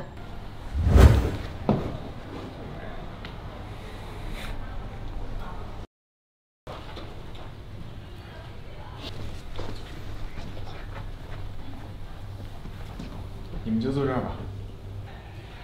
谢谢顾少，你真贴心。哟，怀之呀，你现在事业有成，一表人才的，终身大事可得抓紧呀！谢谢王叔，在安排着呢。是哪个女人这么有福气？今天有请她过来吗？他就在现场坐着呢。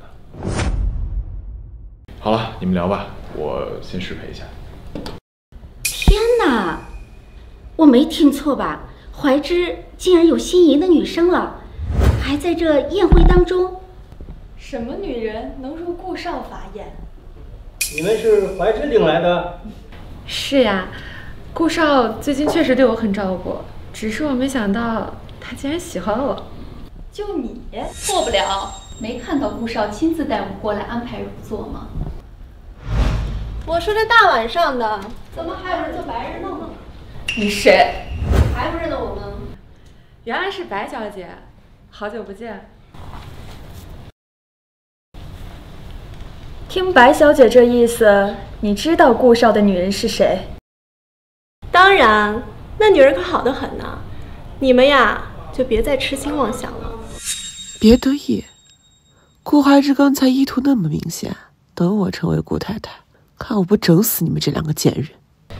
如果不是她，在座的也没几位适龄女士呀。别卖关子了，到底是哪家姑娘这么有本事？你们呀，就等着看吧。欢迎欢迎欢迎啊！欢迎大家的光临，大家吃好喝好啊！大家都知道，顾氏集团很早就交由我儿子怀之打理了，这些年他干得不错，大家都看得见啊！在他的带领下，顾氏集团是越做越大，越做越强啊！今天我正式宣布，以后顾氏集团以及顾氏家族的所有事务都交由我儿子怀之打理。以后请多指教。男人竟然名草有主，可惜了。那之后，我就是庞大故事的女主人了。对了，我顾家今年还有另外一件喜事要与大家分享，那就是我的爱孙顾远今晚他要踏上他人生新的一个阶段了。顾远今晚他要和夏家的千金订婚了。花花公子也有收心的一天。这一个个的又是哪家的姑娘啊？爷爷，上来。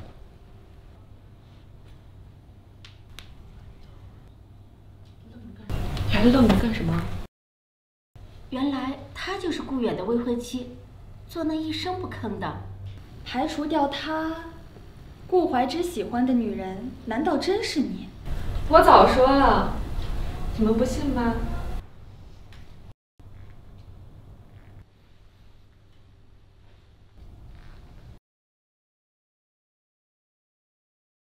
我顾远流连花丛多年，今天在众多亲朋好友的见证下，我正式收心了，娶夏妍女士为妻。妍妍，你能嫁给我？答应他，答应他，答应他。怎么？你觉得我花心？这怎么回事？那女的可真能装啊！不好意思啊，各位，我忘了她是个哑巴了。当哑巴就是不方便啊，答应或者拒绝都不能直接说出口。不过没关系，妍妍，我不嫌弃你，我只恨把你害成哑巴的人。顾远，你做什么呢？阿月，你是不是后悔了？爷爷，我怎么会后悔呢？我巴不得现在就把妍妍娶进门。夏妍，愿意嫁给我吗？点头或者摇头。顾家家大业大的，怎么要娶一个哑巴进门？没想到阿远这孩子如此善良。可能是真爱吧，那哑巴装什么呢？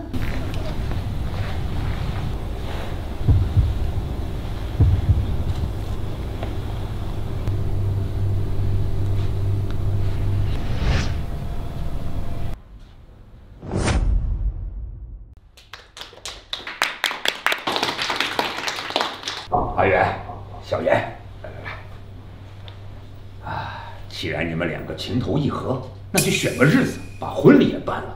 以后啊，好好过日子，别让你小叔再操心了。那是自然啊，我还要请我的小叔当我们的证婚人。妍妍，你说好不好？夏妍，你知道自己在做什么吗？我就是太清楚了，才不能放任自己继续爱你。怀之，你这是做什么？小叔好像看起来不太开心啊。哦，你不会是不满意作为侄子的我先你一步完成终身大事吧？听说小叔有了喜欢的人，并且也在现场，不如一并请上来，咱们搞一个双喜临门，怎么样？顾远，顾远要做什么？不是说我答应他求婚就好吗？怀之，是真的吗？你有中意的女孩了？是谁家的千金？菜菜，菜菜，怀之，我现在上去加入你们不太好吧？夏明月小姐是。那让我来猜猜，小叔喜欢的女孩子是谁呢？哦，我知道了。天哪，快看！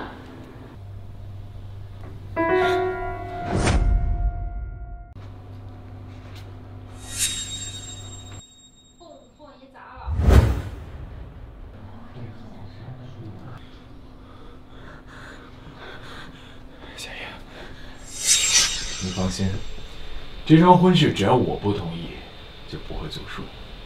是你对不对？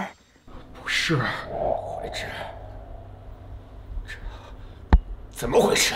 小叔，妍妍怎么说也是你的侄媳妇，你们这是在乱伦啊！妈，你看，什么情况？叔叔和侄子的女人搞到一起了呗？是我小看这哑巴了，简直是狐狸精转世。叔叔和侄子共享一个女人，豪门就是水深。小叔，你是不是应该给所有人一个解释啊？怀志啊，怀志，你老实告诉我，这到底是怎么回事？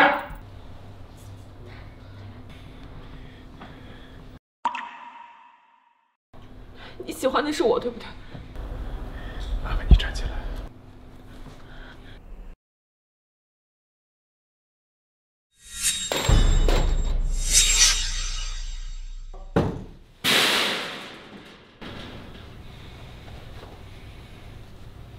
你们不是好奇我的女人吗？刚刚看到了，怎么又大惊小怪的？怀志，她毕竟是你侄子的未婚妻。小叔，她怎么说也是我的未婚妻，你的侄媳妇吧？对呀，怎么都不能乱伦吧？视频都出来了，这传出去多让人笑话。结了婚都可以离，何况是订婚，8字还没一撇呢。男未婚，女未嫁，何来的乱伦一说？你们都是有头有脸的人，嘴巴给我放干净点，别搞得像未开化的畜生一样。作孽啊，作孽啊！伤风败俗，还在这强词夺理。伤风败俗的，应该是偷摄、播放私密影片的人吧？这种破事，我可管不了了。这烂摊子，留给你自己收拾吧。刚刚那段视频属于隐私泄露，散播出去就是违法行为。在座的各位，你们不会想成为阶下囚吧？我相信比起顾氏的家世，你们应该更在意自己手里的股票和资源。所以，既然想要背靠顾氏乘凉，那就安分点。毕竟，闷声发大财嘛，你们说是不是？那咱们就合作愉快。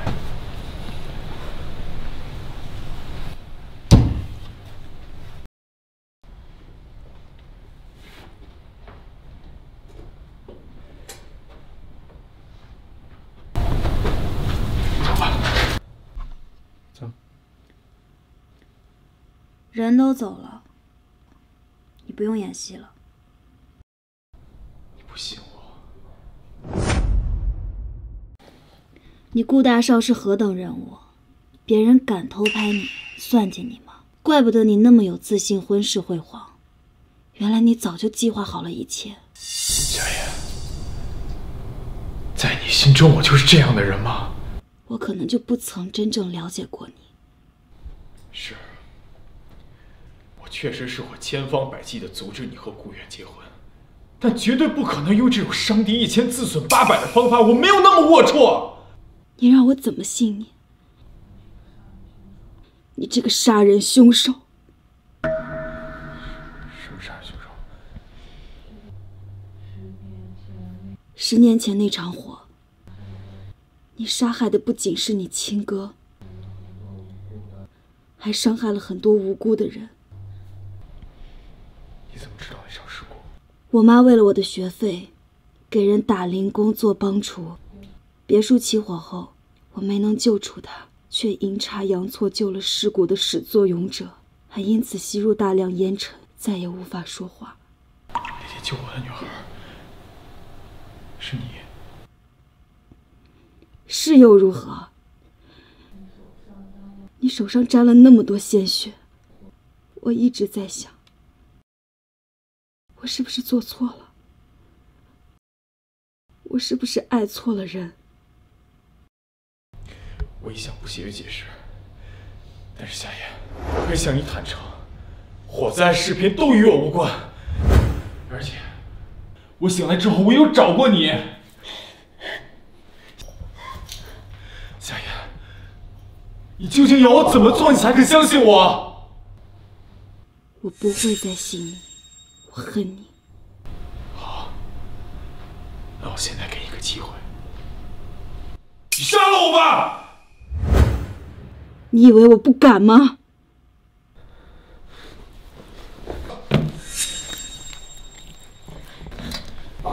没有人这里。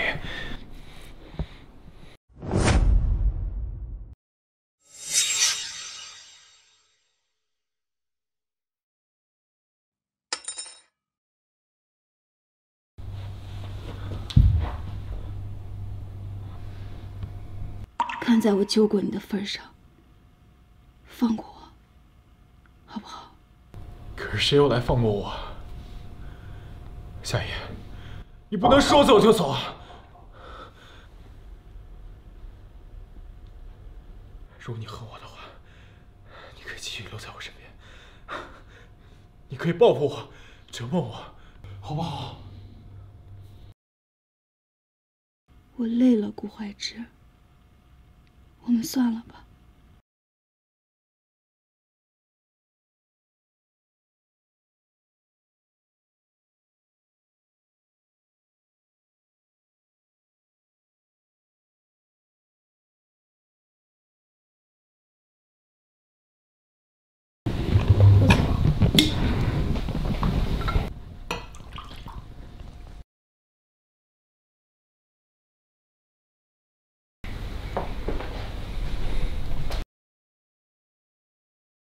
小叔，滚！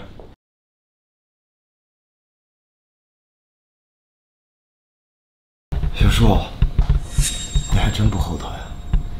先是睡了我的老婆，又来这儿赶走我3个妞。顾源，你该长大了。你什么意思？我知道你恨我，但是我有义务替我大哥照顾好你。过去你的那些混蛋行径，我可以替你兜底，但是你千不该万不该动了夏言的心思。你没资格替我爸。至于那个夏言，你很爱他，不是吗？这和你没关系。顾怀之，你像个怪物一样，浑身上下没有弱点，没有感情。我还愁我怎么报复你呢。正好夏言送上门来了，你的软肋，我会亲手把它捏断。源，你看看你现在活成什么鬼样子！你这些龌龊幼稚的手段，只会让我轻视你。你想报复我，你还远远不够。你闭嘴！顾怀之，我现在这个样子，我现在什么样子，全是你害的。顾怀之，我告诉你，我不好过，你也别想好过。顾源，我只跟你说一遍，我没有杀你父母。你愿意再这么自甘堕落也好，继续破罐破摔也罢，我能够护住你，但我不可能一直容忍你。你给我收起那些假好心，顾怀之。顾源，我言尽于此，你好自为之。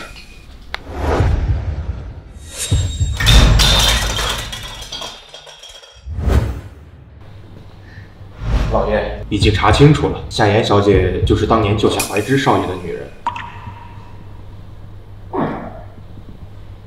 这世界可真小，我不是已经吩咐过了吗？让你解决掉与那起事故有关的所有相关人。他应该是不知情的，况且已经成了哑巴，他的母亲醒来的几率也很小。算了，他2个女人也掀不起什么风浪。那怀之少爷那边，如果怀之非要步胭脂的后尘，试图忤逆我，那就别怪我这个当父亲的狠心了。顾总，夏言小姐她收拾东西端出去住，你需不需要好好拦下来？我累了，顾怀之，我们算了吧。是，那走吧。好，还有克拉珠宝邀请您参加明天的展会，需要帮您回绝吗？克拉珠宝？对，就是那个一直撮合您和他女儿的珠宝商，我想你应该没兴趣吧？安排一下，我明天过去。哦。啊！你不是放大话拿下顾怀之吗？进展如何？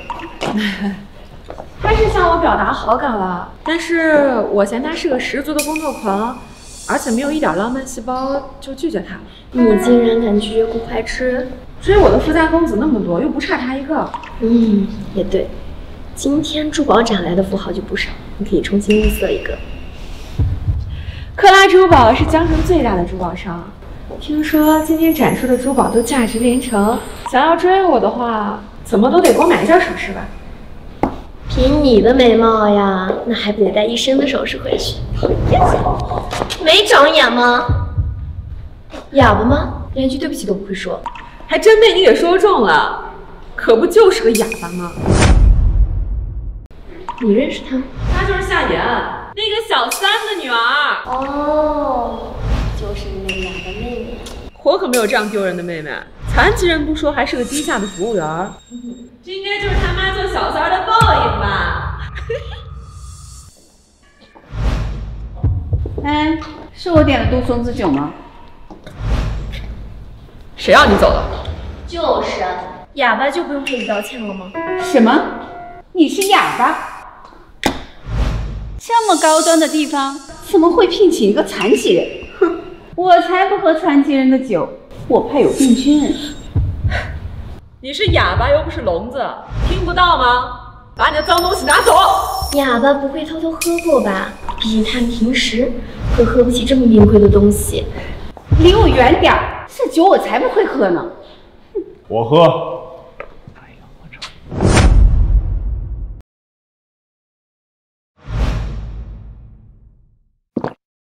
有点口渴，谢谢啊。你谁呀？知道他是哑巴吗？什么酒都敢喝。我只知道哑巴是不会传染，但愚昧无知可是一脉相承的。敢问这位女士，你是哪家的夫人啊？你算哪根葱啊？知道我老公是谁吗？说出来吓死你！洗耳恭听。我老公江湖最大的财阀，护氏合作。你拉我干嘛呀？你不认得他，还不认得本小姐我吗？我怎么可能不认识大名鼎鼎的珠宝千金兰娜小姐啊？我奉劝你一句啊，小白脸中看不中用，尤其是和哑巴狼狈为奸，也不是什么好东西。你真是又蠢又坏！你怎么说话呢？哼，一定是你这个小白脸教唆的。看我不把你和这个哑巴一起赶出去！我可以离开，请你不要迁怒无关的人。你在这瞎比划什么呢？你是在骂我吗？你敢拦我？怎么了？老公，这个小白脸他欺负我。对，就是他。老公，你打我干嘛呀？是这个小白脸，他护着这个哑巴，还说我无知。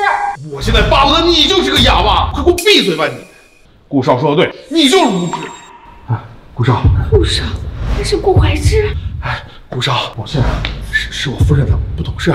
没事，但是我觉得比起生意，李总，你该好好打理一下你的家务事。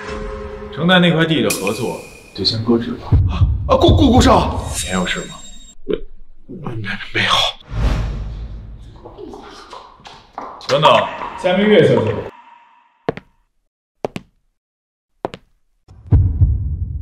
请你以后不要再往我的办公室寄你的私密照片了。垃圾快件太多了，我对助理真的来不及扔。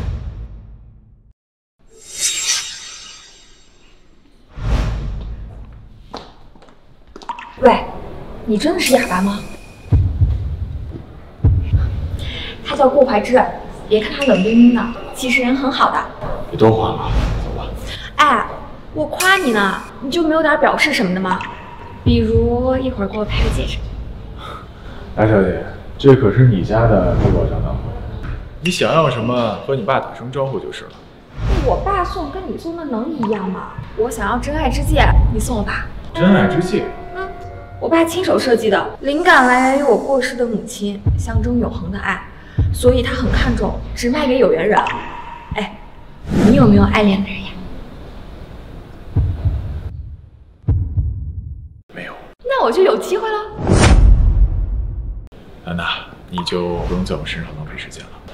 你可真伤人。不过，本小姐喜欢挑战高难度，越是难追的人呢，追到后就越有成就感。随便你。你是女人，你说对不对？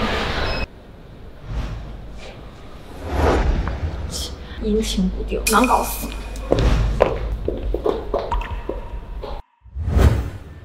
诸位，感谢大家在百忙之中参加此次的珠宝展。待会儿大家若是看上了哪一件，尽管叫价，价格合适，买卖成交啊！好。我爸可真是个丑商人，是个成功的商人。啊，上珠宝，镶嵌了8颗孔雀石的海洋之心。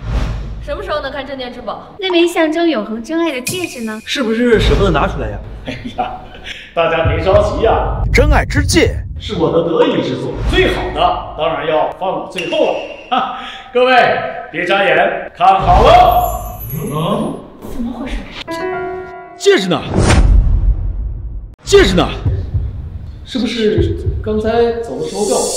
啊，有可能是放到后台了，快去找一找。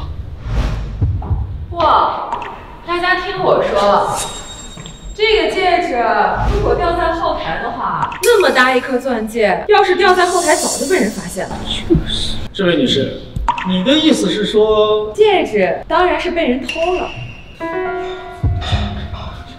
今天这个场合来的人非富即贵，大家肯定不屑，也不会与小偷小摸。你这是什么意思？最有嫌疑的人就是这个服务员，而且还是最有可能经手过戒指的服务员。哪个人敢打这个戒指的主意，本小姐第一个砍他的手。这种事可不能只靠猜测呀。我倒觉得这位小姐说的是对的，这个服务员他是个哑巴，既然还出来兼职，生活一定不富裕。看到戒指啊，就动了邪念。有道理，哑巴不会说话，他要是拼死不认的话，我们谁也拿他没办法，不是？哎，一个哑巴倒也可怜。可怜之人必有可恨之处呢。生活贫困，也不能偷窃吧？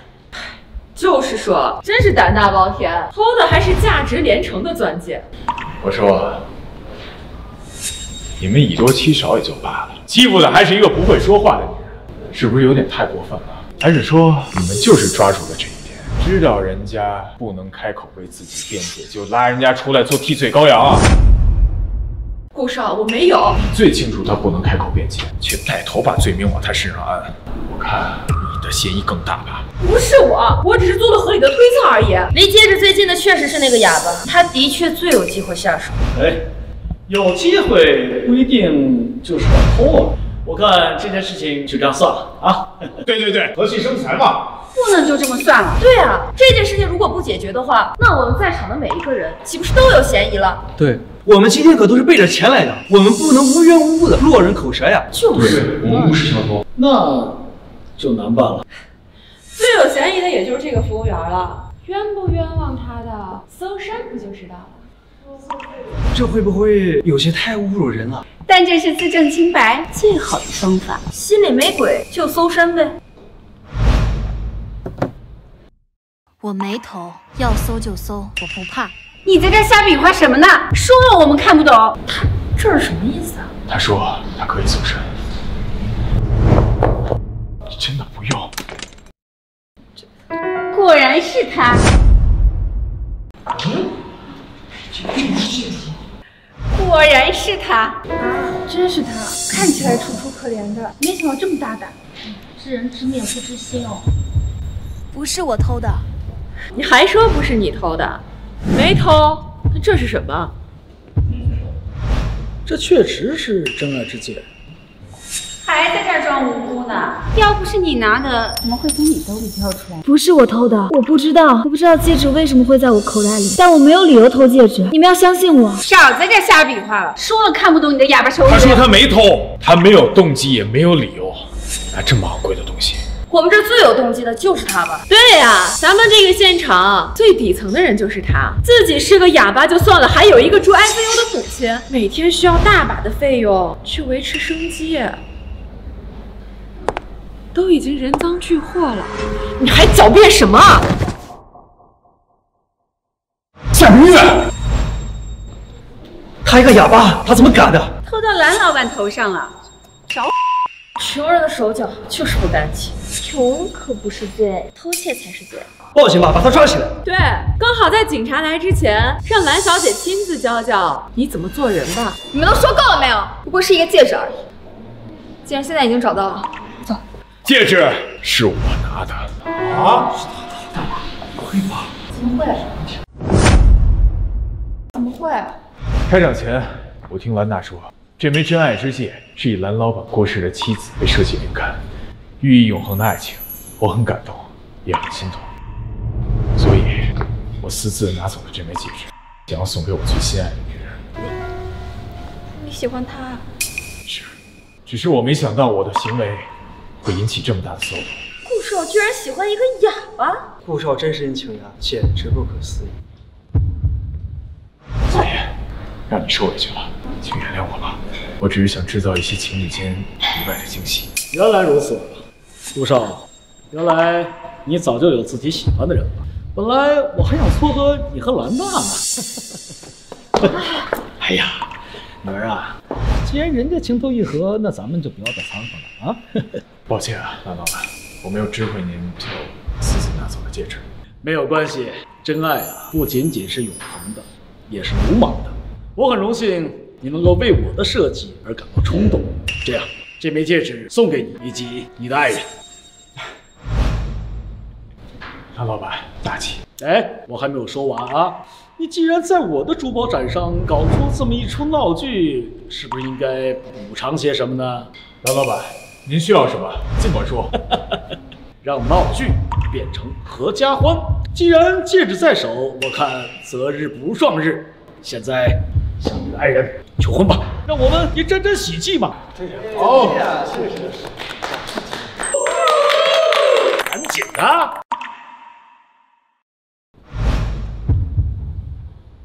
夏言，嫁给我吧！嫁给他，嫁给他，嫁给他！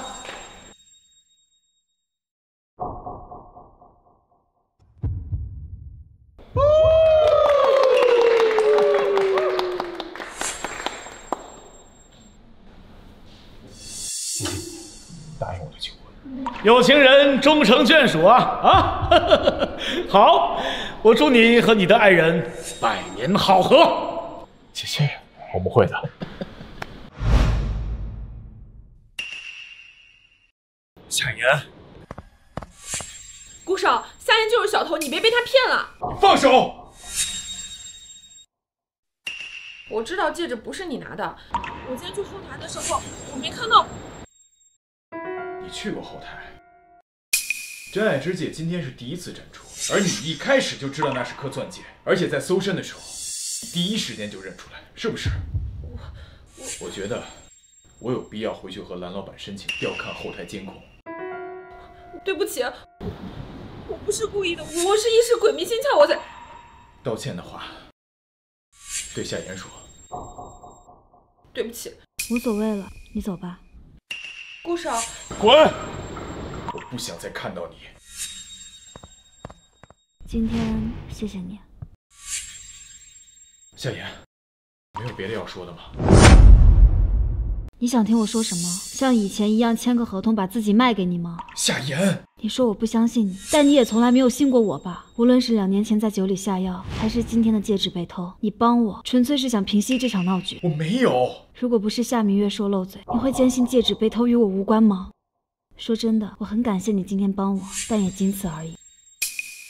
夏言，你母亲的医药费以后由我来。不用，我不会要你这个刽子手的脏钱。你说什么？还有你的爱，我要不起。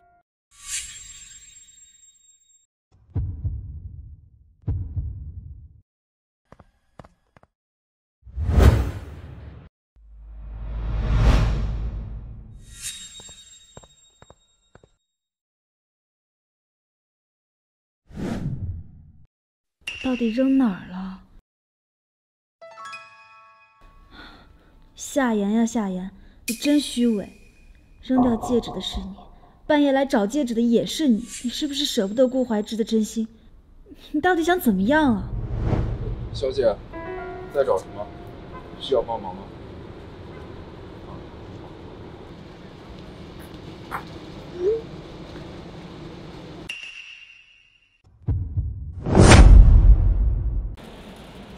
没什么异常，收工。哎，先生，有什么事儿吗？没事，我找东西。哎，手电我有。奇怪，这地方是掉金子吗？怎么一个两个大半夜都在这儿找东西？夏女士，你母亲醒了，请速至医院。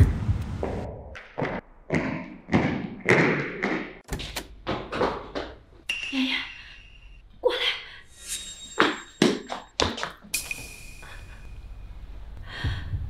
你父亲骗了我，我不愿插足别人的家庭，才带着你独自生活，却让你这2年无依无靠的，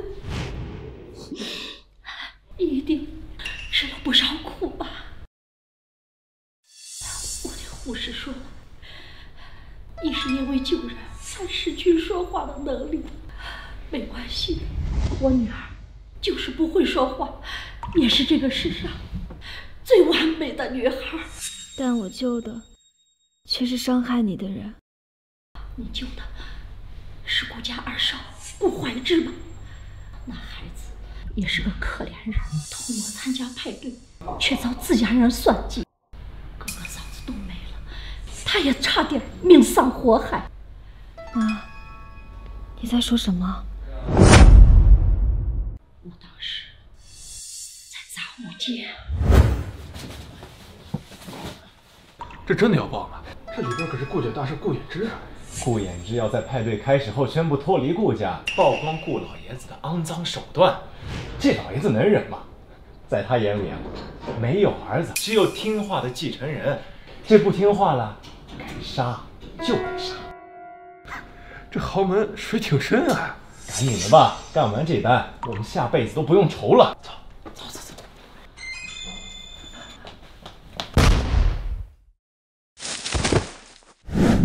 事部的主使是顾振国呀，都说虎毒不食子，他咋能如此狠心呢？爷爷，你怎么了？爷爷，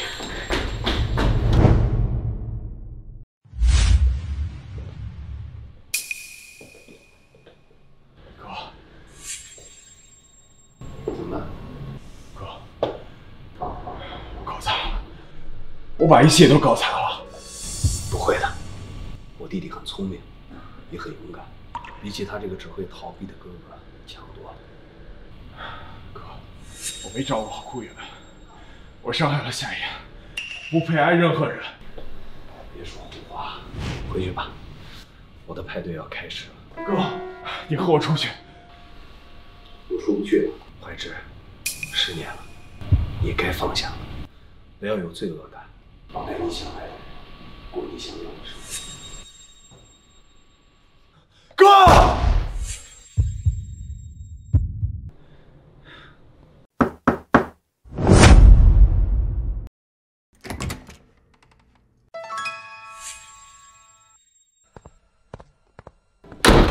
这么晚了，有什么事儿吗？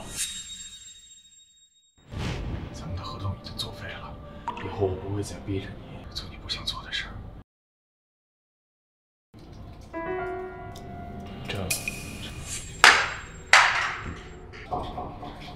是顾远做的，对不对？对不起。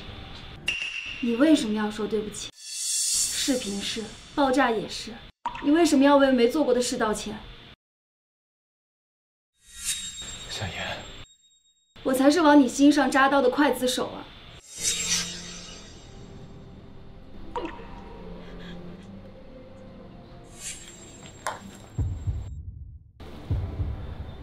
说我们要好好保护你，明明不该爱你，可我就是放不下你。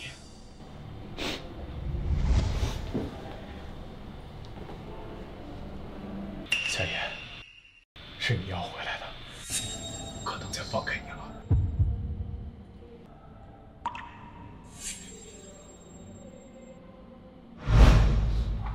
今天我把大家召集来，是想跟大家商量一下顾氏集团人事变动问题。大家不要紧张，在座的各位都是跟着我一起打下顾氏集团江山的元老和功臣，我呢是不会动你们的。要变动的是顾氏集团总裁职位，顾氏集团的掌权人。众所周知，之前是我亲手将顾氏集团的江山交给了我的儿子顾怀之，可经过考察发现，他完全无法胜任，因此，我打算将顾氏集团总裁的职位由我的孙子顾远来接任。我的话说完了，看大家有没有异议？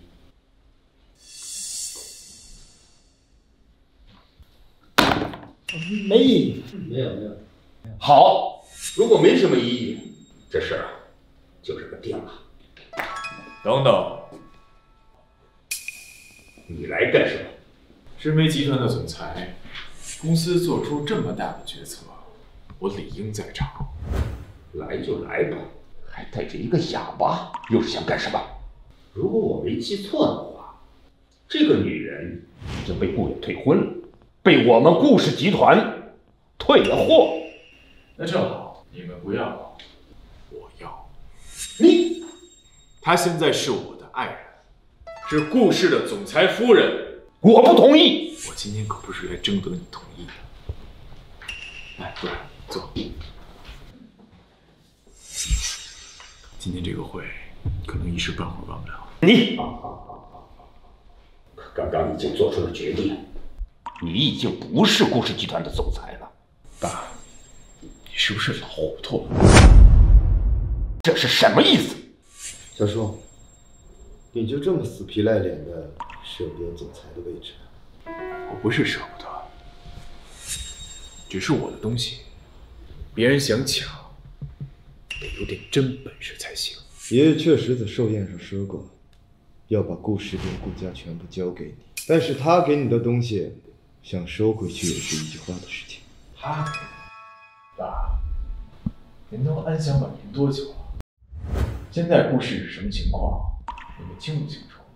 如果你们不清楚的话，可以问问在座的股东。顾氏在我这几年的带领下，已经完全和你顾振国的灰色产业链划清界限。现在的顾氏是我顾怀之的顾氏。你居然背着我！我没有背着你，是你这几年对我太放心了。但是爸，我哥不是你的傀儡，我也不是。你还好意思提你哥？还记得当年那场派对吗？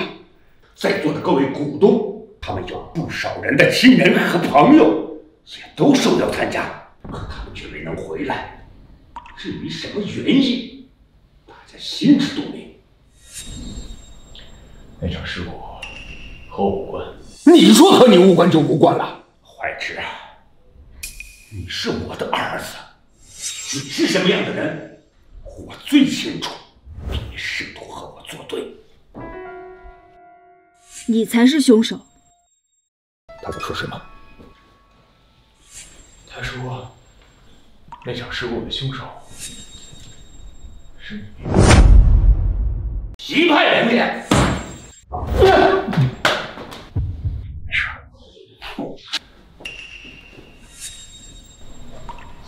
一个哑巴能把我怎样？你救的是顾家二少顾怀之吗？那孩子也是个可怜人，偷摸参加派对，却遭自家人算计，哥哥嫂子都没了，他也差点命丧火海。那场事故的主使是顾振国啊！你并不了解顾怀之，他是什么样的人，由不得你评判。而你是一个失败的父亲，一个手上沾满鲜血的恶魔。爷爷，他说的到底是不是真的？你才是杀害我们的凶手。原来是你，原来真的是你。哑巴的本事还挺大呀，怀之。应该说，你选择女人的眼光还真是不错。可那又怎样？我是顾家的家主，顾家的事儿我说了算。爸，时势会老的，您已经不是曾经那个可以呼风唤雨的顾振国了。现在的顾氏和顾家都听我的。我以顾氏总裁的身份宣布，刚才的会议内容无效，没有事的人，你们现在就走。你们敢！你！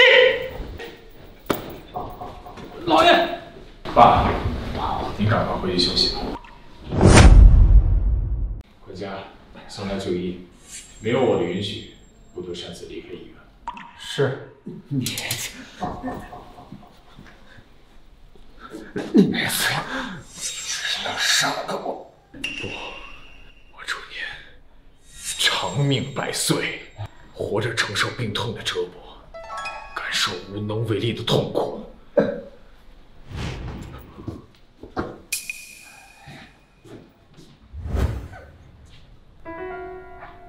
顾源，小叔，告诉我，到底为什么会这样？到底什么才是真，什么才是假？顾源，放手吧，不要再害人害己了。你闭嘴！你以为我会对你们感到抱歉吗？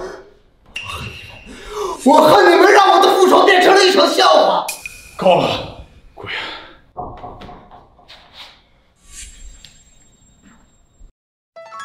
很得意吧？啊？没错，小叔，是你们赢了。我输了，输得很真谛。你要干什么？顾源！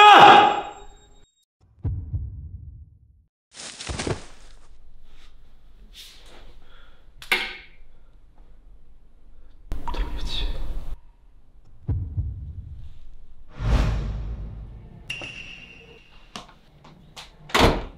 顾源怎么样了？送医及时，命是保住了，但是之后的康复还要去国外。那就好。现在是不是要聊聊我们之间的事了？什么事？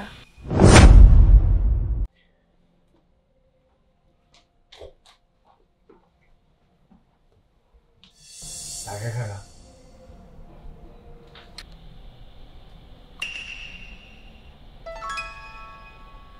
为什么送我这个？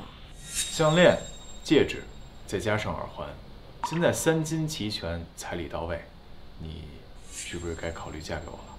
你怎么突然那么土啊？可这个是陈旺告诉我的，他说现在结婚大家都讲究这个，他是不是骗我了？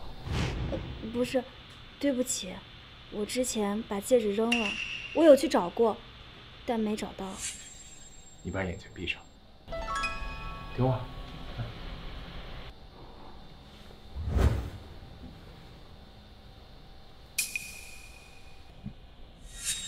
睁开吧。怎么会在你那儿？我也去找了，但幸运的是，我找到了。谢谢你啊，顾怀之。真要谢我的话，以身相许吧。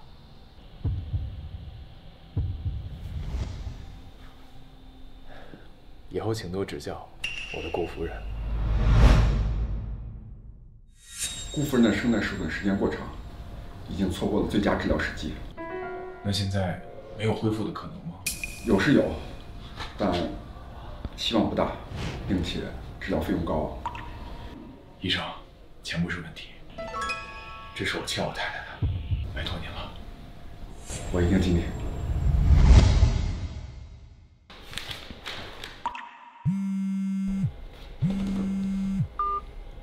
喂，顾怀之，